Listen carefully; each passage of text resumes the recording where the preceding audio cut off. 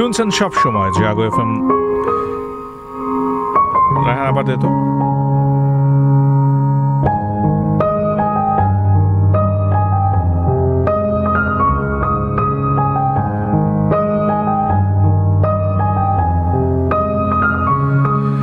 শুনছেন সবসময় জাগো এফএম 94.4। আমি RJ উদয় রয়েছি আপনার সাথে প্রতি শনিবার রাতের মতো আজও।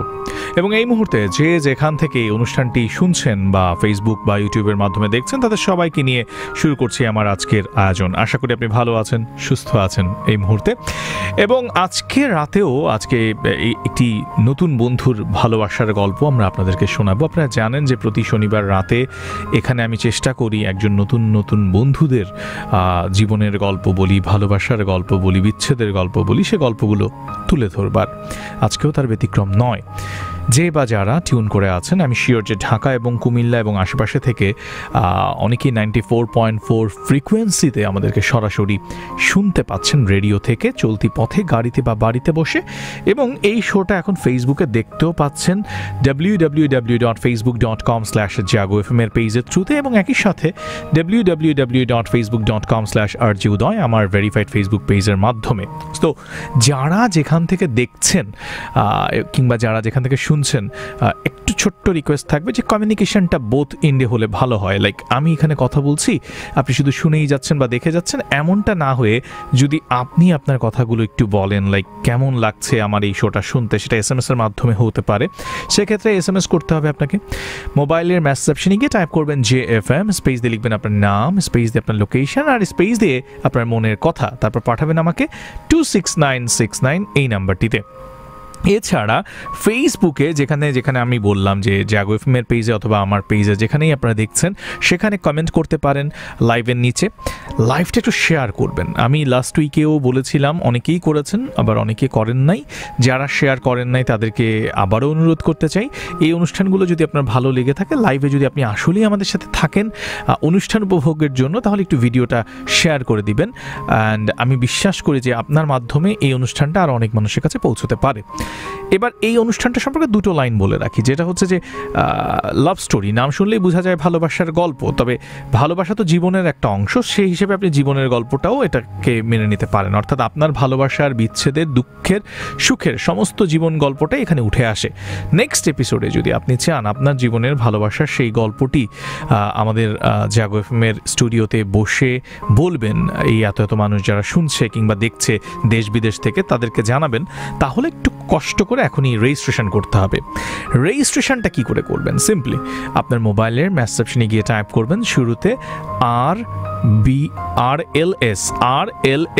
RLS কেন লিখবেন? বিকজ লাভ স্টোরির LR, স্টোরির S, শুরুতে রেজিস্ট্রেশনের RLS, স্পেস দিয়ে আপনার নাম লিখবেন, স্পেস দিয়ে আপনার লোকেশন টাইপ করবেন, আর একটা স্পেস দিয়ে আপনার প্রফেশনটা টাইপ করবেন, মানে কি করেন আপনি।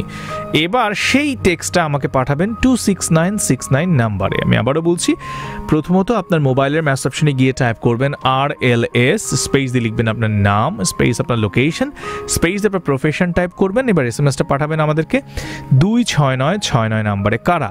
যারা নেক্সট এপিসোডে স্বেচ্ছায় রেডিওতে এসে তার জীবনের ভালোবাসার সুখ দুঃখের গল্পটা শেয়ার করতে যাচ্ছেন, শুধুমাত্র তারা। অ্যান্ড অবশ্যই রেজিস্ট্রেশনটা আপনার নিজের মোবাইল থেকে করবেন। তাতে করে যেটা হবে, আমরা আপনাকে রিচ করতে পারবো, আমরা ফোনে আপনার স্টোরিটা শুনতে পারবো, দেন আপনাকে আমরা ইনভাইট করতে পারবো আমাদের স্টুডিওতে আগামী এপিসোডে। ঠিক আছে? সো শুরুতেই জানিয়ে রাখি, love story ব্রট to you by tasty treat. Treat ব্যাপারটাই না অন্যরকম, পেলেও ভাল লাগে, আপনার দিতেও ভাল লাগে। আর আমার কাছে ট্রিট মানেই কিন্তু টেস্টি ট্রিট। এই টেস্টি ট্রিটের যে অনলাইন আছে, সেখানে কিন্তু আপনি অনলাইনে পারচেজের ক্ষেত্রে অনেক রকমের ডিল পাবেন। সো আমি বলবো সেই ডিলগুলো লুফে নিতে আপনাকে একবার ভিজিট করতে, এবং ভিজিট করবেন এটা কোথায়?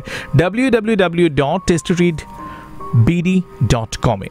তো রাইট নাও আজকের লাভ স্টোরি যিনি গেস্ট, তার সাথে আমরা একটু পরিচিত হব, তার স্টোরিটা আমরা একটু শুনবো, এবং আমি শিওর যে আপনারা শেষ পর্যন্ত থাকলে একটি নতুন ঘটনা, নতুন অভিজ্ঞতা নিয়ে আজকে রাতে ঘুমোতে পারবেন। সো দেশ বিদেশ থেকে যে যেখান থেকে দেখছেন, শেষ পর্যন্ত আমাদের সাথে থাকবেন, এটা আমাদের বিশ্বাস, আমাদের প্রত্যাশা।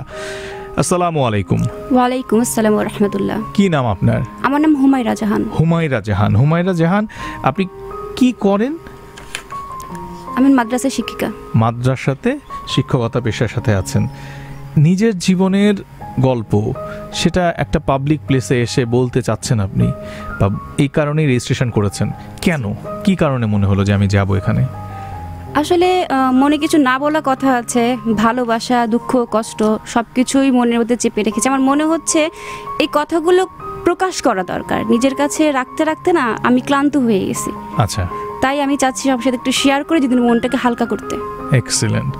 আজকে আমাদের সাথে হুমায়রা জাহান আছেন এবং তিনি হচ্ছেন তার জীবনের গল্পটা বলতে আসছেন। তিনি সহজ সাপটা কথা বলেছেন, যেটা আমি প্রায়শই আপনাদেরকে বলি যে আপনি কেন বলবেন এই যে স্টোরিটা, এটা আমরা কেন বলতে আসি এখানে। এটা দুটো কারণ থাকে। একটা হচ্ছে নিজেকে হালকা করা, নিজের ভেতরে চেপে থাকা কষ্টগুলো হয়তো সবার সাথে শেয়ার করতে পারলে কোনো একটা জায়গায় গিয়ে মনে হয় যে না, আমি তো অ্যাটলিস্ট আমার সিচুয়েশনটা সবাইকে জানাইতে পারছি, তারপর কেউ পাশে থাকুক বা না থাকুক। আর দ্বিতীয়ত হচ্ছে আমার জীবনের গল্প থেকে অন্য কেউ যদি শিক্ষা নেয়, সে যদি একটু হলেও সাবধান হয়, তার জীবনের গল্পটা যেন আমার মতো না হয়। তো এই উদ্দেশ্য থেকে এখানে মূলত মানুষেরা আসেন। তো আমরা পুরো ঘটনাটা শুনি, তাহলে আমরা বুঝতে পারবো হুমায়রাকে কেন আজকে লাভ স্টোরির মঞ্চে আসতে হলো।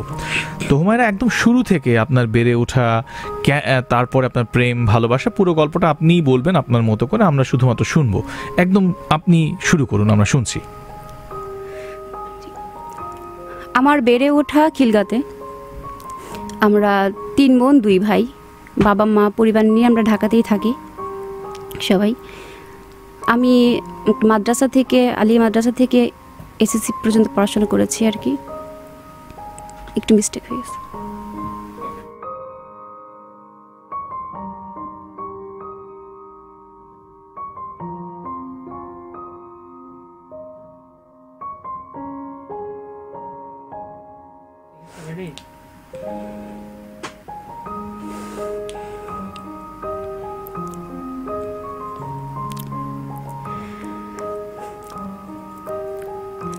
আমরা 3 বোন 2 ভাই, বাবা মা পরিবার সহ ঢাকাতেই আমরা থাকি। আমি পড়াশোনা করেছি একটা মাদ্রাসা থেকে। আমার বাবাও সে মাদ্রাসার শিক্ষক ছিলেন। বর্তমানে সবাই আমরা ঢাকাতেই এই পরিবার নিয়ে আছি। সেখানে আমার পড়াশোনা, আমার বাবা খুব গার্ড করতেন আমাকে মাদ্রাসাতে, যে নিয়মিত পড়াশোনা করার জন্য। কিন্তু ওই মাদ্রাসার চাপটা খুব বেশি ছিল, যার জন্য আমি পড়াশোনা তেমন একটু করতে চাইতাম না আমার। এরপর আমার মা খুব সহজ সরল একজন মানুষ। আমার বাবা যাই বলতেন না কেন, আমার মা সেটা স্বেচ্ছাই করে দিতেন, কোনো দ্বিধাবোধ করতেন না। তো আমার এসএসসি যখন কমপ্লিট হয়ে গেল, এসএসসি কমপ্লিট হওয়ার পরে আমি ইন্টারে ভর্তি হলাম। ইন্টারে ভর্তি হওয়ার পরে এরপরে আমাদের গ্রামে গিয়েছিলাম। আমাদের গ্রামের বাড়ি কুমিল্লাতে। গ্রামে গিয়েছি সবাই ফ্যামিলি সহ।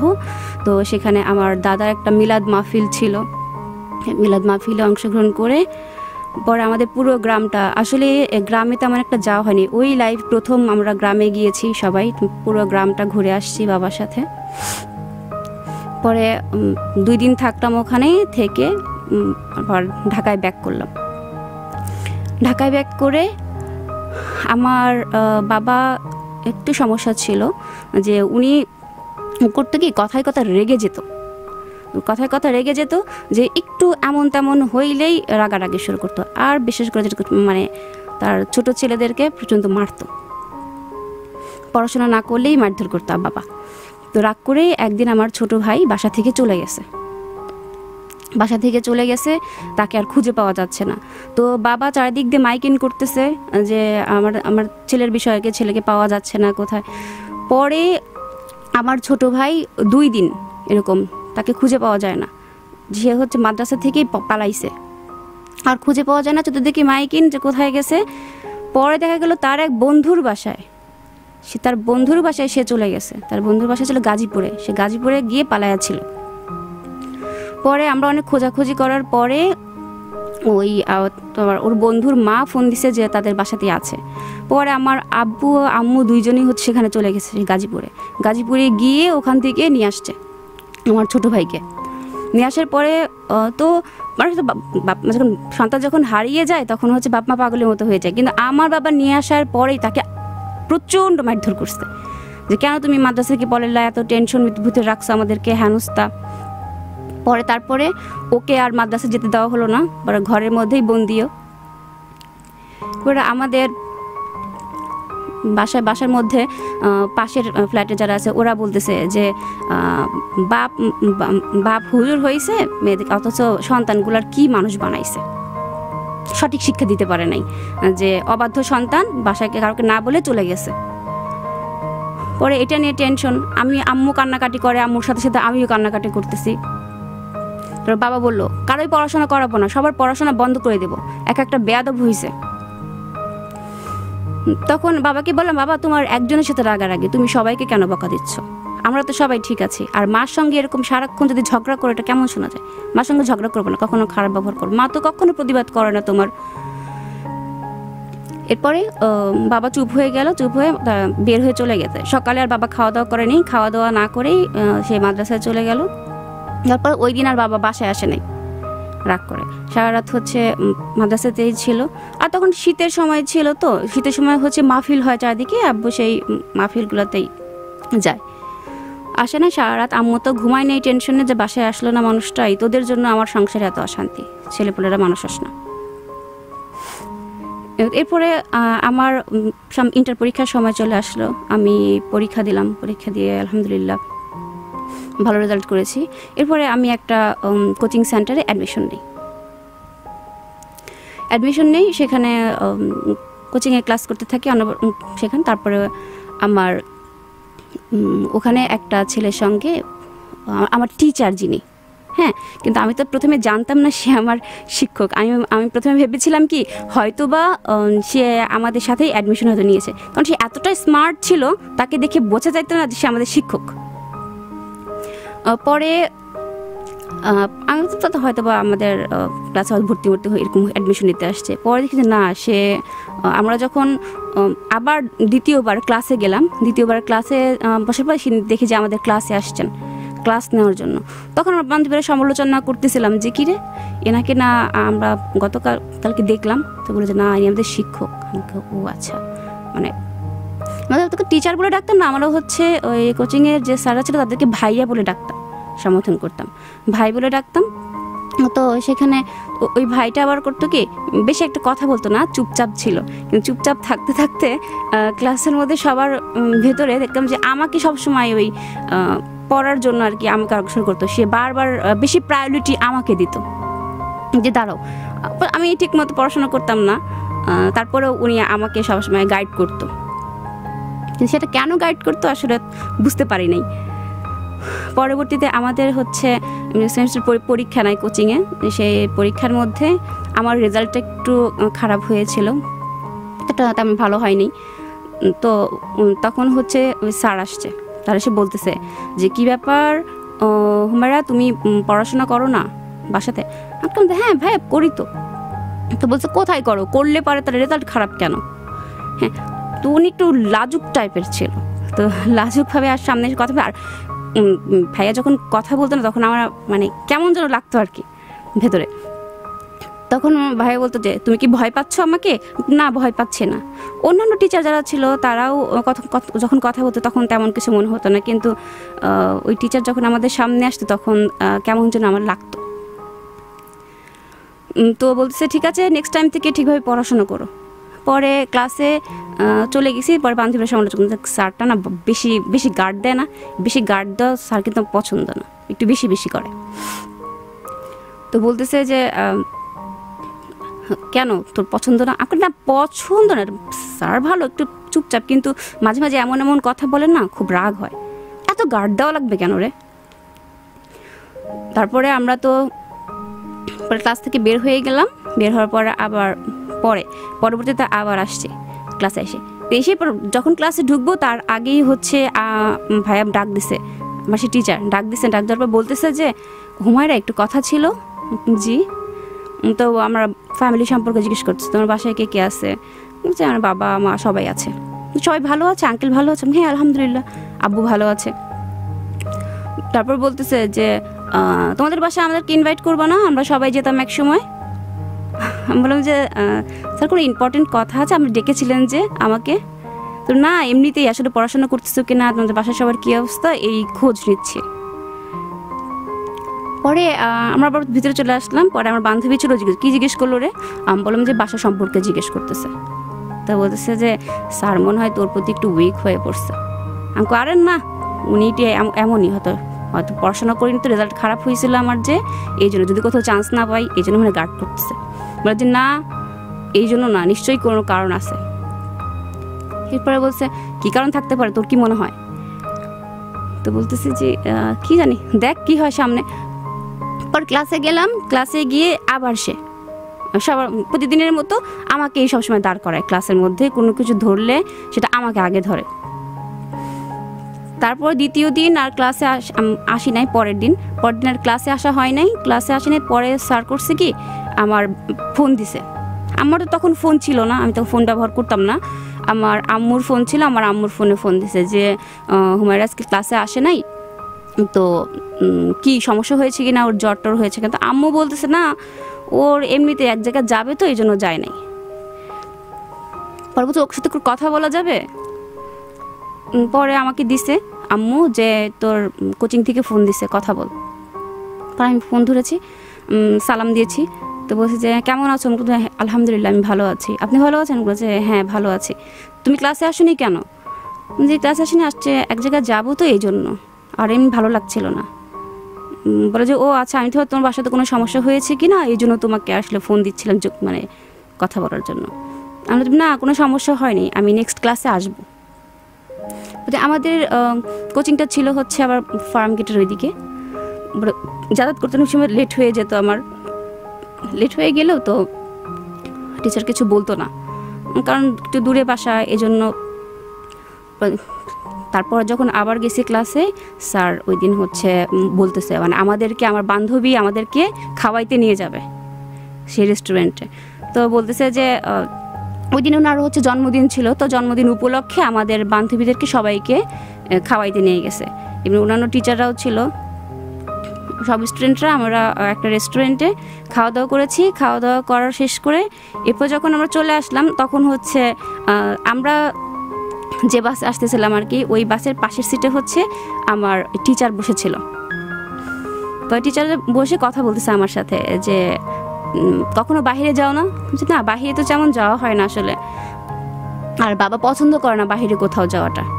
তো বললো যে আমাদের সামনে একটা প্ল্যান আছে, আমরা সবাই হচ্ছে পিকনিকে যাব, আমরা পিকনিকে ঢাকার বাইরে যাওয়ার প্ল্যান করছি, তো তোমাদের বাসাতে এটা জানাও। আমাদের বাবা তো কখনোই রাজি হবে না কোথাও পিকনিকে যাওয়াটা কোচিং থেকে। তো এরপর বলতেছে যে না, তুমি বলে দেখতে পারো, তারপর বাকিটা আমি আঙ্কেল বা আন্টির সাথে কথা বলে নিব। তো আমাদের কোচিংয়ের যারা ছিল ওরা সবাই যাবে, কিন্তু আসলে আমার বাসা থেকে পারমিশন দিচ্ছিল না। আমার বাসা থেকে একটু কড়াকড়ি নির্দেশ, এসব পছন্দ করে না তারা। এরপর বাবাকে যখন বলছি যে আব্বু আমাদের হচ্ছে সামনের মাসে প্রথম সপ্তাহের দিকে বলতেছে যে ঢাকার বাইরে ঘুরতে নিয়ে যাবে, মানে পিকনিকে যাবে আর কি। আব্বু বলতেছে না, ওখানে যেতে হবে না, ওইখানে কোথায় কি হবে না হবে হারায় যাবে তার ঠিক নাই, আর টিচাররা সবসময় কি তোমাদেরকে গার্ড করে রাখতে পারবে? আর এখানে ক্লাস করতেছো, ক্লাস করো, কিন্তু এখানে ঘুরতে যেতে হবে না। পরে আমি কিছু বললাম না, যে থাক, বাবা যেহেতু পারমিশন দিচ্ছে না, বাবার উপরে কোনো কথা বলবো না। এরপরে আব্বু মানে যেতে আম্মুকে বলছে ও যেন এখানে না যায়, এখানে ভালো ছেলেরা যায় না। এরপর আমার টিচার ফোন দিছে যে আর একজন আমাদের আর এক টিচার ছিল, তো উনি ফোন দিছে, উনি বলতেছে যে আঙ্কেল হুমায়রা কি পিকনিকে যাচ্ছে? আমাদের তো সবাই যাচ্ছে। তো আব্বু বলছে না, ও যাবে না। তো বলছে আঙ্কেল দেখে না, সবাই যেহেতু যাচ্ছে, তো আমরা সব চাচ্ছি সব শিক্ষার্থীদের নিয়ে আমরা সফরে যেতে। ওখানে তেমন কোনো সমস্যা হবে না, জাস্ট একদিনের জন্য আমরা যাব, রিটার্ন চলে আসবো। সেদিন আমরা সিলেটে যাওয়ার কথা ছিল আর কি আমাদের। আব্বু রাজি না, পরে শেষমেশ পর্যায়ে আমার মা একটু রাজি করাইছে, তারপরেও সাথে আমার বাবা যাবে, যে তাও একা ছাড়বে না, যে না সাথে সে বাবা যাবে। এরপরে কোচিংয়ে বলা হলো যে তার গার্জেন সাথে যেতে চাচ্ছে, তখন আব্বুর সাথে গেল আমাদের। পরে রাজি করে আমার আব্বুর সাথেই আমরা সবাই মিলে পিকনিকে গেলাম। তো বাসায় আবার ওরা ছিল, ওরা বলছে তাহলে একজন বোনকে নিয়ে যান। না, পর আব্বু বলে যে না, শুধু আমিই যাবো সাথে। তখন আব্বু আমার সাথে আর স্যাররা সব পিকনিকে চলে গেলাম। ওই পিকনিকে যাবার পরে স্যার বলতেছে যে শেষ পর্যন্ত আঙ্কেলের সাথেই আসলা? তুমি হ্যাঁ, বাবা তো আমাদের একা কোথাও ছাড়ে না, তাছাড়া জীবনে প্রথম এই এতদূর বাবা রাজি হয়েছে সিলেটে মাঝার দেখতে নিয়ে আসার জন্য, তাও মনে হয় আসতো না। বাবা আবার এগুলোর ভক্ত ছিল বেশি। আমার বাবা যে মাঝার বা এগুলোতে আব্বু খুব বিশ্বাসী, সে চলে আসছে আমাদের সাথে। তো আব্বু ওয়েট করছে, পরে আমরা পাশে গেলাম সব বান্ধবীদের সঙ্গে, ঘোরাফেরা করছি সব জায়গাতে, চা বাগান দেখতে গেছি। ঘোরাফেরা করার পরে এরপরে মাঝারে যখন আমরা আসছি, ওই মাঝারে এক জায়গা আছে যেখানে বড় বড় মাছ দেখার জন্য, ওইখানে দাঁড়াইছি আমরা। দাঁড়ানোর পরে তখন ওইখানে আমাদের টিচার আসছে, আসার পর বলতেছে তোমাকে তো খুঁজেই পাওয়া যাচ্ছে না, কোথায় কোথায় থাকতেছো, একটু কথা ছিল তোমার সাথে। আমার হ্যাঁ বলেন স্যার, কি বলবেন? এই তোমাকে না বলছি স্যার বললাম না, ক্লাসে সবাই ভাইয়া বলে, স্যার স্যার করো কেন, ভাইয়া বলবা। আচ্ছা ভাইয়া বলেন, কি বলবেন? তো বললো যে আচ্ছা আমি যে তোমার সাথে একটা কথা বলি, তুমি কি কিছু মনে করো নাকি? আমি না স্যার কি মনে করবো, আবার স্যার বলতেছ। আচ্ছা সরি ভাইয়া, কি মনে করবো, কিছু মনে করিনি।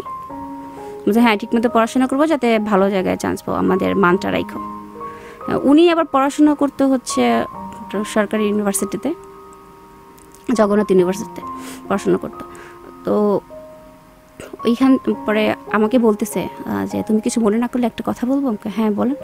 তো বলতেছে যে এটা আবার বান্ধবীদের কাছে কারো কাছে শেয়ার করো না। হ্যাঁ বলেছে না থাক বলবো না। বলেন ভাইয়া সমস্যা নাই, আপনি বলেন না, অন্য একদিন বলবো। এটা বলে চলে গেল। কি বলতো, আমি আবার বান্ধবীর কাছে এটা শেয়ার করে ফেলছি নিষেধ করার পরেও, যে স্যার আজকে আসছিল, আসার পরে বলতেছে যে সে আমার সাথে কিছু বলতে চায়। তো বলছে দেখছিস, আমি প্রথমেই বুঝছিলাম নিশ্চয়ই এখানে কোনো খটকা না, তো স্যার তোকে এত প্রায়োরিটি দেয় কেন? আমাকে আরে কি বলিস, হ্যাঁ খটকা আছে। পরে চুপচাপ চলে আসলাম, আর ওইটা নিয়ে ভাবতেছিলাম যে কি বলতে চাই। পরে দ্বিতীয় দিন আমরা যখন চলে আসবো ঢাকায় ব্যাক করব ওই পিকনিক থেকে, তো ওই দিন আমার আব্বু আবার ওইখানে আমাদের বাসে আসে নাই, আর একটা বাসে আগে গেছে, আর আমাদের বাসে স্যার ছিল আর অন্যান্য সবাই, আমরা অনেক মাস্তি করতে করতে আসতেছিলাম। কেন আমার তো আবার ওই নাচ গান টান এসব ভালো লাগে না, আমি চুপচাপ বসে আছি। আর ওখানে গেছি তো আমার আব্বু তো একদম বোরকা পরায় নিয়ে গেছে, হাত মোজা পা মোজা পুরো একদম ভেবে নিয়ে গেছে। তো স্যার এসে বলছে কি ব্যাপার, আসো, সবাই আনন্দ করতে। না সমস্যা নেই, আমি এখানে আছি। আসো, আরে আজকে এখন তো মানে মজা করবা, মজা করে বয়সই তো এখন, তাছাড়া আর কবে করবা। পরে বসতে বসতে স্যার বলতেছে যে আমি আসলে তোমাকে পছন্দ করি, তুমি কি এটা বুঝতে পারো না? হ্যাঁ সবাইকে তো তেমন একটা প্রাণ দিচ্ছেন, তোমাকে কেন দিচ্ছে, এটা কি বোঝার মতো তোমার বোধ হয়নি? আমি বলি না, আমার এখন এটা আমি কি পছন্দ করেন ভালো কথা, হ্যাঁ স্টুডেন্ট হিসেবে পছন্দ করতেই পারেন। বলে যে না এখানে অন্য কিছু বুঝলাম না। বলছে যে তুমি কি বুঝতে পারতেছো না? না আমি কিছু বুঝতে পারতেছি না স্যার, আপনি কি বলতেছেন? এই স্যার বলবো না, মানা করছে না ভাইয়া। আচ্ছা ভাইয়া কি বলতেছেন? হ্যাঁ আমি তোমাকে পছন্দ করি। তো ওই দিন আর চুপচাপ ছিলাম, আর কথা বলি নাই। যে তখন ভাবলাম যে এটা কেমন কথা যে পছন্দ করে, পরে চুপ হয়ে গেছে। পরে বাসায় চলে আসার পরে আম্মু বলতেছে কোনো সমস্যা হয়নি তো? না অনেক জায়গায় ঘুরছি, সব জায়গাতে ঘোরাঘুরি করে তারপর আসছি। আর আব্বু খুব হ্যাপি, কারণ আব্বু তো তেমন কোথাও যায় না, লাইক মাদ্রাসা বা বাড়ি আউটসাইডে ঘোরাফেরা করে। এরপরে আব্বু মাদারটা দেখে এসে গল্প করছে, না ভালোই লাগছে ওর সাথে গিয়ে, প্রথমে তো যেতে চাইছিলাম না কিন্তু এখন যেতে চাচ্ছি। তো বলতেছে এরপরে হচ্ছে দ্বিতীয় আমরা তখন শেষ করে সারাদিন কথা বলা আড্ডা মাড্ডা শেষ করে পরের দিন ক্লাসে গেছি। পরের দিন ক্লাসে গিয়ে বলতেছি যে এই কালকে না জানিস কি হয়েছে? কি হয়েছে? আমি বলছি কালকে দেখি মানে গাড়ির মধ্যে স্যার বলতেছিল কি যে তোমার সাথে কথা আছে। কয় হ্যাঁ তুই নাকি এটা ইয়াকেও বলছিস? হ্যাঁ ওকেও বলছি কথাটা, বিষয়টা কী রে? মনে হয় কিছু একটা আসতো তোকে মানে ভালো টালোবাসে। আমি গাই ভালোবাসে আবার কি? আমি আবার হাসতেছিলাম ওই সময়।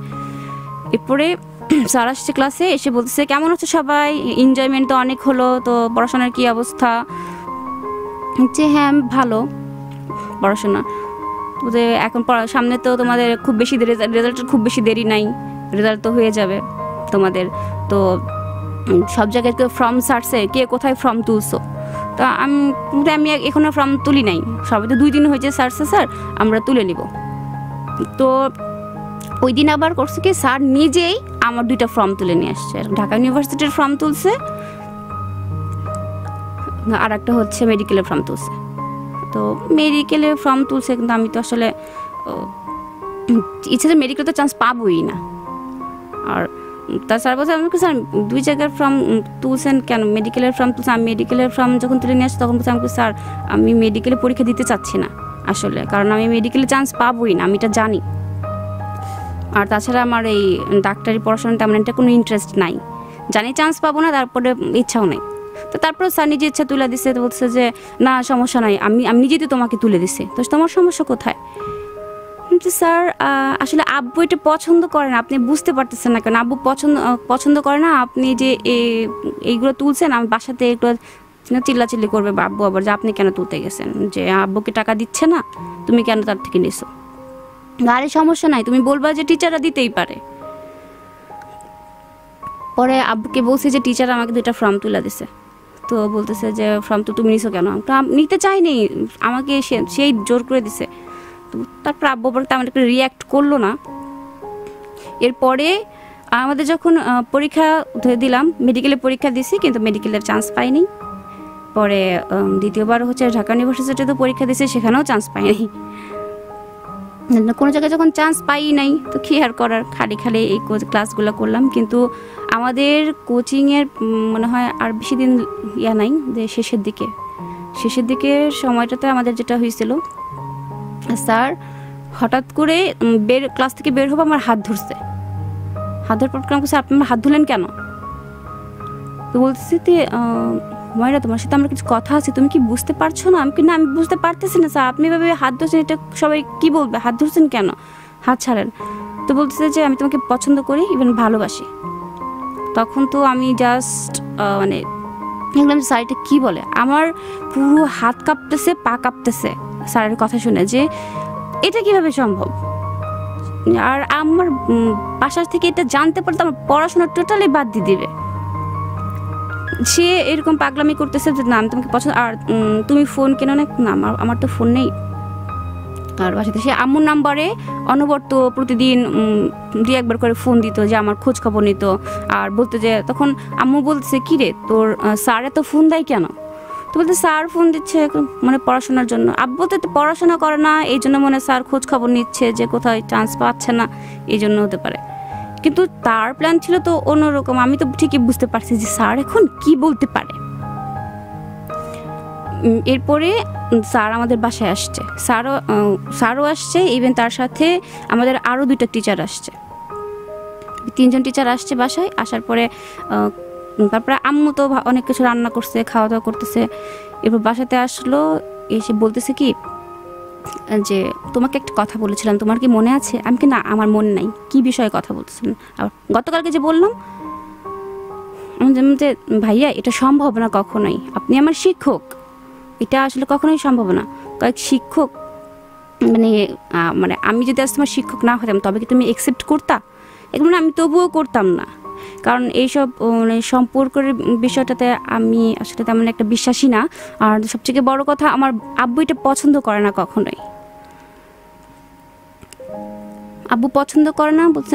আর এই সমস্ত জড়াইলে আব্বু আমাকে মেরেই ফেলবে। আর লোকে বলবে কি যে হচ্ছে হুজুরের মেয়ে তো সম্পর্ক করছে, নানান রকম অনেক রকম কথা বলতে পারে। তুমি কি এই সমস্ত বিষয়ের জন্য মানে করতেছেন না? যে এই সমস্ত বিষয় তা না, তারপর আমার কাছে আমার পার্সোনালি পছন্দ না এরকম কিছু।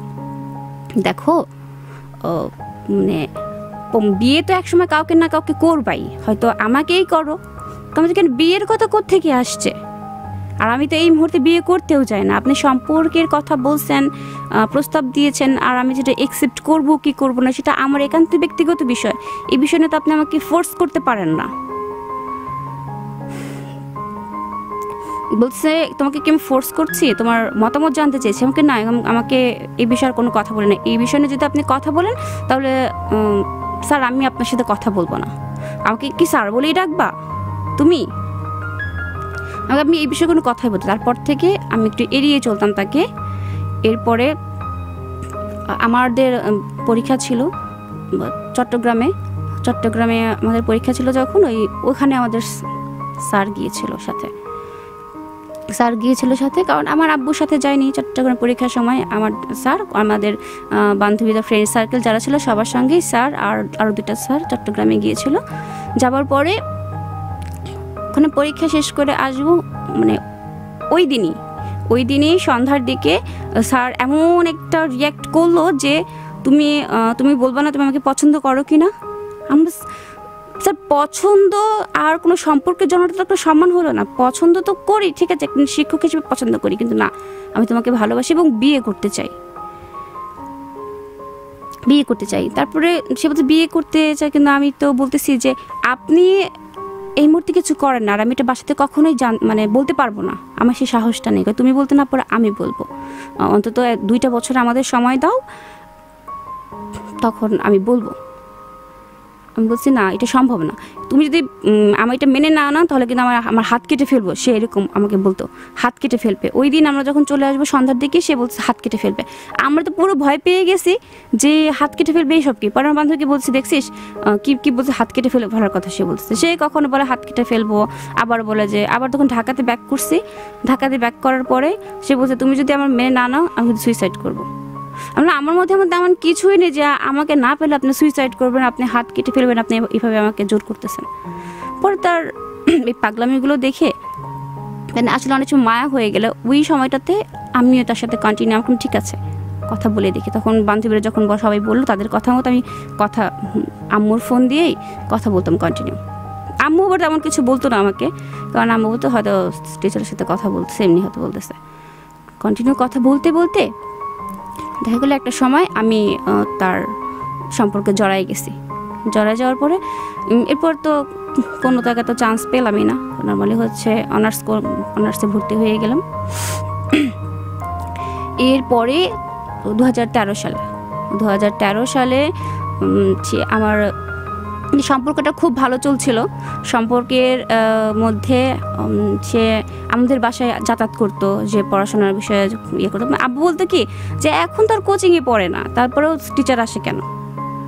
আব্বু বলে এটা বলতো যে এত যাতায়াতটা কিন্তু আমি পছন্দ করতেছি না, যে যেখানে আগে কোচিংয়ে পড়তো খোঁজখবর নিতে, এখন আর বেশি বাসার মধ্যে যাতায়াতটা এটা গ্যাদারিং হয়ে যাচ্ছে, এটা মানুষের চোখে পড়লে এটা খারাপ বলবে অনেকেই।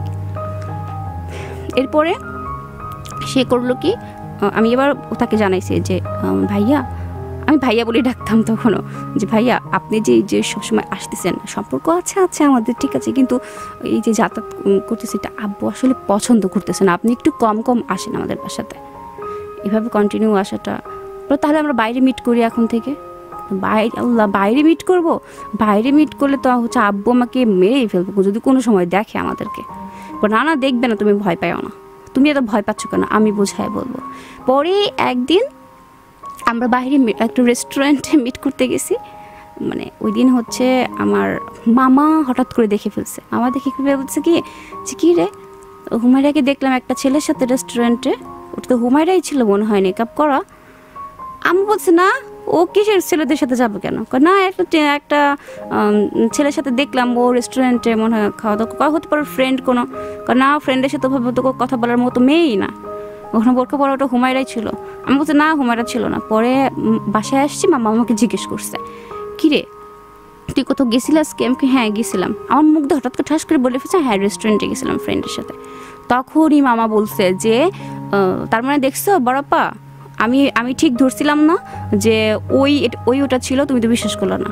তো আম্মু বলছো কার সাথে ছিলাম, তারপর আমি সত্য কথা বলে দিয়েছিলাম যে হ্যাঁ টিচার আসছিল, তার সাথে উনি খাওয়াচ্ছিল আমাদেরকে। ওরা আম্মু জিজ্ঞেস করলো বিষয়টা কি, বিষয়টা কি, তুমি এর সাথে এত মেলামেশা করো কেন? সে শিক্ষক ছিল, এক সময় ছিল, এত তো মেলামেশা তোমাদের কোনো দরকার নাই, তাই না? কিন্তু উনি আমাকে এতটাই ভালোবাসতো যে মানে বেশি কেয়ারিং, আমার সব দিক থেকে সাপোর্ট উনি আমাকে করতো, যার জন্য আসলে আমিও এতটা দুর্বল হয়ে পড়ছিলাম তার উপরে। পরে আম্মুকে বলেই ফেলছি যে আম্মু আসলে স্যার আমাকে পছন্দ করে আর উনি আমাকে বিয়ে করতে চায়। আম্মু বললে এই সব এটা যা বলছে এইসব আর বলো না, আর তোমার আব্বু এগুলো শুনলে অনেক, এমনিতে তোমার আব্বু অনেক রাগী, আর এই ধরনের কথা যখন তুমি বলবা তখন আমার উপর মাইকটা পড়বে। আম্মু বলতেছে যে আম্মু আমি কি করবো, আমাকে বলে দাও। এদিকে হচ্ছে আমার বাসা থেকে আবার যেটা হয়, আমাদের আত্মীয় স্বজন সবার ক্ষেত্রে হয় কি অল্প বয়সী মেয়েদেরকে বিয়ে দিয়ে দেওয়া হয়। সেখানে আমার নাকি বয়স নাকি বেশি হয়ে যাচ্ছে, যে না ও অনার্সে পড়তেছে, ওকে হচ্ছে তাড়াতাড়ি বিয়ে দিয়ে দিতে হবে, বাসা থেকে বিয়ের ফোর্স করতেছে।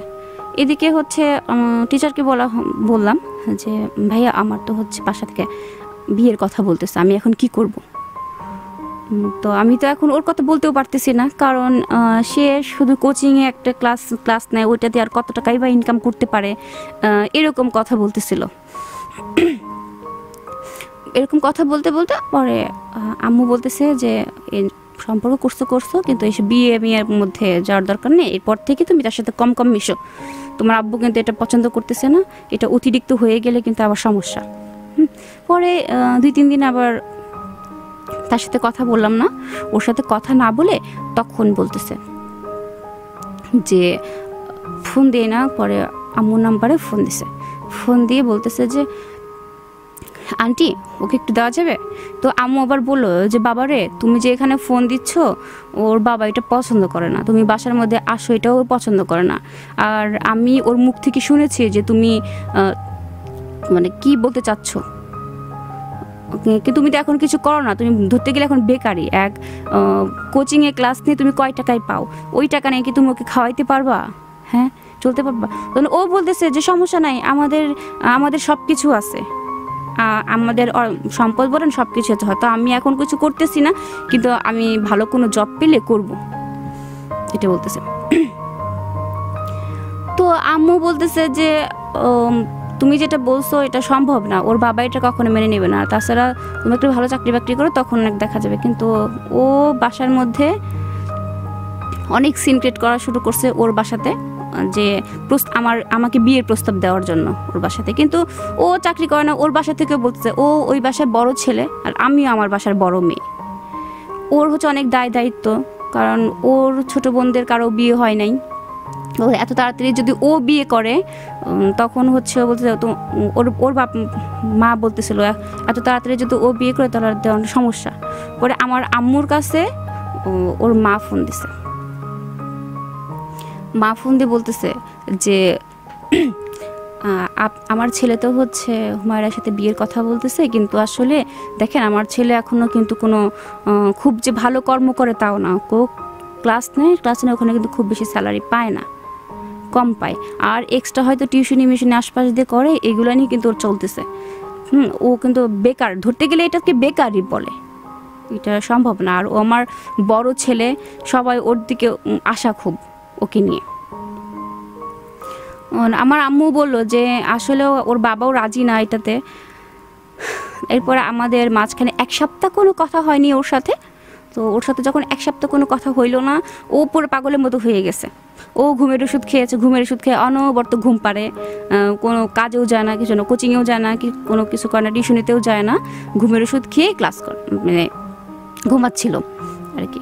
পরে ওর মা 1 সপ্তাহ পর আবার ফোন দিছে যে আমার ছেলে তো অনেকটা দুর্বল হয়ে গেছে, অসুস্থ পর্যায়ে প্রায়, এখন কি করব বলেন, কি করা যায়। তো বলতেছে যে আসলে আপনারা এক কাজ করেন, ওর বাবার সাথে কথা বলেন এই বিষয় নিয়ে, কারণ আমি ওর বাবার সাথে কথা বলতে পারবো না, মানে আমার বাবার সাথে কথা বলতে পারে না, আমার বাবা তো খুব রাগী, আর আব্বুর কানে তো এটা দেওয়াই যাবে না কোনো মতেই যে সম্পর্কের মধ্যে জড়াইছে।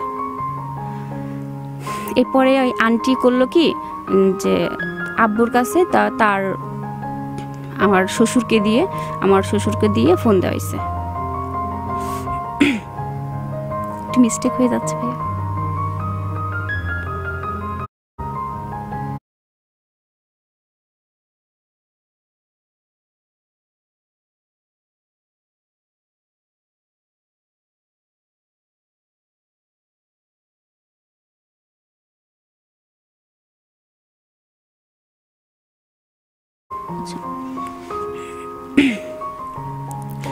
পরে আমার শ্বশুর ফোন দিছে আমার বাবার কাছে যে ভাই একটু আপনার সাথে কথা ছিল, আপনার কি সময় হবে?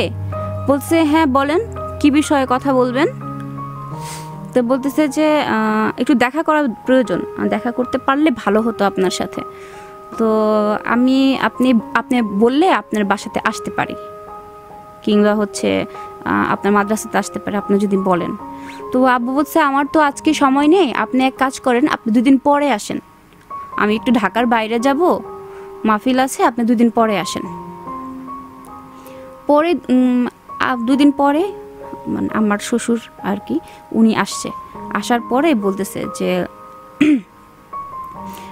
বলতেছে কি যে আমার ছেলে মানে হুমায়রাকে পছন্দ করে, আসলে এই বিষয়টাকে আপনারা জানেন কি না? আব্বু তো বলতে না, জানি না, সে তো টিচার, সে পছন্দ করে বা এটা কিভাবে সম্ভব? আর আপনি কি বিষয়ে কথা বলতে চাচ্ছেন? তো বলছে যে আমি হচ্ছে বিয়ের কথা বলার জন্য আসছি আর কি, যে আপনারা মানে এই বিষয়ে কিছু জানেন কি না? তো আব্বু বলছে না, আমি এই বিষয়ে জানি না, তবে হচ্ছে দেখতাম যে সে সবসময় আমাদের বাড়িতে আসতো, যে ওর উপর টেক কেয়ার করতো এরকম, কিন্তু আমি তো জানতাম না যে এরকম সম্পর্ক কোনো কিছু। তখন আব্বু বলতেছে যে আপনার ছেলে কি করে? তো ও তো এখনো কোনো জব পায়নি, ও জাস্ট কোচিংয়ে ক্লাস করে আর এমনি আশপাশে টিউশনিগুলো করে আর কি, এটাই। তো এটা তো কোনো কর্মের মধ্যে হলো না, একটা মেয়েকে বিয়ে করবে আর সে এই মুহূর্তে কিছু করে না, তাহলে কি তার হাতে তুলে দেওয়া যায়? আপনিই বলেন। আর আমার মেয়ে কোন সম্পর্কে জড়াইছে আর আমি জানলাম না, আপনারা জেনে গেছেন। এটা পরে উনি বলে যে আপনাদের কি মতামত আমাদেরকে একটু জানায়েন, তাহলে আমরা কথা বলবো বিস্তারিত। আব্বু বাসাতে এসছে, আসার পরেই আমার আম্মুর সঙ্গে একেবারে ঝগড়া, যে হ্যাঁ মেয়েকে আর পড়াশোনা করতে দেওয়া যাবে না, মেয়ে বাইরে গিয়ে বেয়াদব হয়ে গেছে, যে এত ভালো করে আমার একটা সন্তানও ভালো না, একটারে হচ্ছে ছোটটারে মাদ্রাসায় দিছি, এটাও বেয়াদবি শুরু করছে, আবার এই যে মেয়েটারে দিছি এটাও বেয়াদবি, আর ছোট 2টা আছে, এগুলো তো পড়াশোনা করতে দেয়াই যাবে না। এরপর বলতেছে যে শুনছো কি হয়েছে? বলছে কি হয়েছে? তো বলতেছে যে ওই যে ছেলেটা আসে না, ওর টিচার আসে না, ওর টিচারের সাথে বিয়ের সম্বন্ধ নিয়ে আসছে, ছেলে ধরতে গেলে বেকার, আসছে বিয়ে করতে। আব্বু বলতেছে এইভাবে। তখন আমি আবার আম্মুকে বললাম, আম্মু এইভাবে বলার তো কিছু নাই, সে তো আর খারাপ কিছু করে নাই, বা বাইরের আমি তো কোনো বাইরে যা দুষ্টামি ফাদাম কিছুই করতেছি না, সে আমাকে পছন্দ করে, আমিও তাকে পছন্দ করি, এই জন্য প্রস্তাব দিয়েছে, এত নেগেটিভ বিষয়ে কথা বলার তো দরকার নাই। আব্বু যেভাবে কথা বলতেছে মনে হচ্ছে আমি কি খারাপ কাণ্ডগুলো করে ফেলছি, এভাবে বাসার মধ্যে চিল্লাচিল্লি করতেছে, আব্বুকে থামতে বলো। এরপরে আব্বু তো চুপ হয়ে গেল। পরের দিন সকালে আম্মু বলতেছে যে দেখো এখন তো মেয়ে পছন্দ করছে, কি করবা? মেয়ে পছন্দ করছে, কি করবে এখন? ওদের ছেলেটাও এরকম দুর্বলের পক্ষে খুব ভালোবাসে, যেভাবেই হোক এক মানে নাও। এরপর আমার চাচারা মামারা সবাই আসলো, আসার পরে বলতেছে যে আব্বু বলতেছে যে এখন কি করবে? এখন মেয়ে তো প্রচণ্ড দুর্বল পর্যায়ে চলে গেছে, আমার কথা একটাও শোনে না, সে তাকেই বিয়ে করবে। কিন্তু আমি এরকম কিছু বলি যে তাকেই বিয়ে করবে, আমি বলছি যে তোমাকে প্রস্তাব দেওয়া হয়েছে, তুমি পারমিশন দিলে, তাহলে তুমি পারমিশন না দিলে আমি সেখানে কখনোই যাব না, আমি এটা বলছি। বড় চাচু বলতেছে তুমি এটা বলছো? হ্যাঁ আমি এটাই বলছি, যে আব্বু যদি আমাকে অনুমতি না দেয় আমি তো অবশ্যই সেখানে বিয়ে করব না, কখনোই, আমি তো আব্বুর উপরে কখনোই কথা বলবো না। এরপরে আমার চাচারা মিলে ওর বাবাকে ডাকছে, বাসাতে ডাকছে, ওই দিন আমাকে দেখতে আসলো। আসার পরে এরপরে বলতেছে যে আমার শ্বশুর আসছে, আমার শাশুড়িও আসছে, আমার ছোটো ননদও আসছে। আসার পরে ওই দিন মানে একটু নার্ভাস হচ্ছিলাম, যে আসলে টিচারের সাথে সম্পর্ক সেটা একরকম, কিন্তু ওর ফ্যামিলি বাসার মধ্যে আসছে, আসলে একটু আনিজি হচ্ছে আমার। এরপরে ওই দিন আমার শাশুড়ি আম্মা আমাকে দেখি, আমাকে পছন্দ করে আমাকে মানে আংটি পরায় রেখে যায়, ওই যে শুরু হয়ে এলো, আংটি পরায় রেখে যাওয়ার পরে চলে গেলাম আমি বাহিরে চলে গেলাম, ওর সাথে একটু বাহিরে কথা বলতেছিলাম আর কি, দুজন একসাথে। তো বলতেছিল শেষ পর্যন্ত হচ্ছে টিচারের প্রেমে পড়লা তো, আর প্রথমে এত ভাবনার দরকার ছিল কি? আমি বললাম না আমি তো পড়তে চাইনি, কিন্তু আপনি এমন এমন সিনক্রেটগুলো করছিলেন যে আমাকে ছাড়া বাঁচবেন না এমন অবস্থা, আসলে দুর্বল না হয়ে উপায় কি? আমি তো আর অন্য কিছু করি নাই, অন্য কিছু কি আমি পালাই গেছি আপনার সাথে? আমার বাপের তাহলে বলতে পারতেন যে আপনার সাথে পালাই গেছি, পালাই তো যায় নাই আপনার সাথে। তো বলছে আপনি করবেন, এখন থেকে আমাকে তুমি বলবা, যে বিয়ে করে নেই তারপরে তুমি বলবা, আগেই তুমি বলবো না। বলছে যে ঠিক আছে। পরে ওরা খাওয়া দাওয়া করলো, খাওয়া দাওয়া করে চলে গেল। ও এখন আমার তো ফোন নাই, আম্মুর ফোন দিয়ে কথা বলি। পরের দিন হচ্ছে আমার মানে ননদকে দিয়ে আর কি, ননদকে দিয়ে একটা ফোন পাঠিয়ে দিছে। তখন আবার ওই যে ছোটো ফোন ছিল কি নোকিয়া ফোনগুলো, ওই 1100 না 1200 মডেলের আর কি ফোনগুলো, ওই ফোন ছিল। ওইরকম একটা ফোন পাঠিয়ে দিছে কথা বলার জন্য। পরে কথা মানে তখন রাত ভরে কথা হইতো ওর সাথে, রাত ভরে কথা হইতো, আমরা যে কথা খুঁজে পাইতাম না আমি ওর সাথে, যে আমি কী কথা বলবো ওর সাথে। পরে কথায় কথায় বলতেছে যে এখন কি এরকম লাজুকভাবে থাকবা নাকি ফ্রিলি কথা বলবা? আমি একটু নার্ভাস ফিল করতাম কথা বলতে গেলেই ওর সাথে। পরে ও ফোন ধরেই আছে, আমি ঘুমাই গেছি ফোন কানে নিয়ে। পরে সকাল উঠে দেখি ভোর যখন নামাজের সময় 5টা বাজে নামাজ পড়তে উঠবো, দেখি কি ও লাইনেই আছে। আমাকে আল্লাহ, আমি ঘুমাই গেছি ও এখনো লাইনে আছে, ফোন কাটে নাই, কি পাগলের পাল্লায় পড়লাম। পরে আমি বলতেছি কি তুমি ঘুমাওনি? তো বলছে না আমি ঘুমাই নাই এখনো। আমি তো ঘুমাই গেছি, আমি তো কথা বলতে কখন ঘুমাই গেছি, আমি সরি, আমি বুঝতে পারি নাই। পরে আমাকে আচ্ছা ঠিক আছে এখন রাখি, নামাজটা পড়বো। পরে লাইনটা কেটে দিলাম। পরে সকালবেলা হচ্ছে আম্মু জিজ্ঞেস করতেছে কী রে ওর কী অবস্থা? হ্যাঁ আম্মু ভালো আছে। বলছে যে তুই কি মানে তোর আব্বু তো বলতেছে যে হচ্ছে মনে হয় 2-3 মাসের মধ্যেই তোকে তুলে দেবে আর কি। আমি 2-3 মাসের মধ্যে এত আর্লি কেন? আর একটু 6 মাস হলে ভালো হয় না? কিন্তু বলতেছে না ওর তো এখন শুনলাম যে একটা চাকরি নাকি হয়েছে, তো তখন একটা কর্পোরেট জব পাইছে আর কি, নতুন কর্পোরেট জব পাওয়ার পরে আমাদের তখন বিয়ের মানে জব পাওয়ার 2 মাস পরে আমাদের বিয়ের আলোচনা চলতেছে, যে বিয়ের ডেটটা ঠিক করবে, বিয়ের ডেট ঠিক করবে। এরপরে আমাদের এপ্রিল মাসে 2013 সালের ওই সময় হচ্ছে আমাদের বিয়ের ডেট ঠিক করছে। এপ্রিলে আমাদের বিয়ে হলো, ধুমধাম করে অনুষ্ঠান করি বিয়ে হলো। একটু আমার বিয়েতে একটু ঝামেলা হয়েছিল, সেটা হচ্ছে বরযাত্রী ওরা আসার কথা ছিল 100 জন, সেখানে ওরা প্রায় 150-র উপরে মানুষ আসছিল।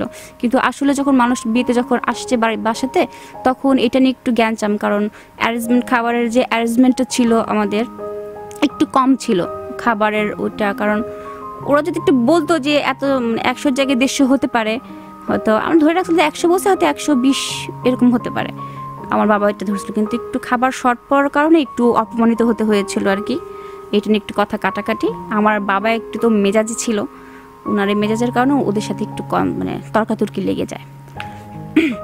পরে আলহামদুলিল্লাহ সবই সমাধান হয়ে গেল। সমাধান হওয়ার পরে আমার বিয়ে হয়ে গেল। বিয়ের পর শ্বশুরবাড়িতে যখন যাব, আমার শাশুড়ি আম্মা আমাকে বরণ করতেছে। বরণ করার সময় আমাকে গলায় চেন পরায়া আমাকে বরণ করছে, গলায় চেন পরায় আমাকে বরণ করছে।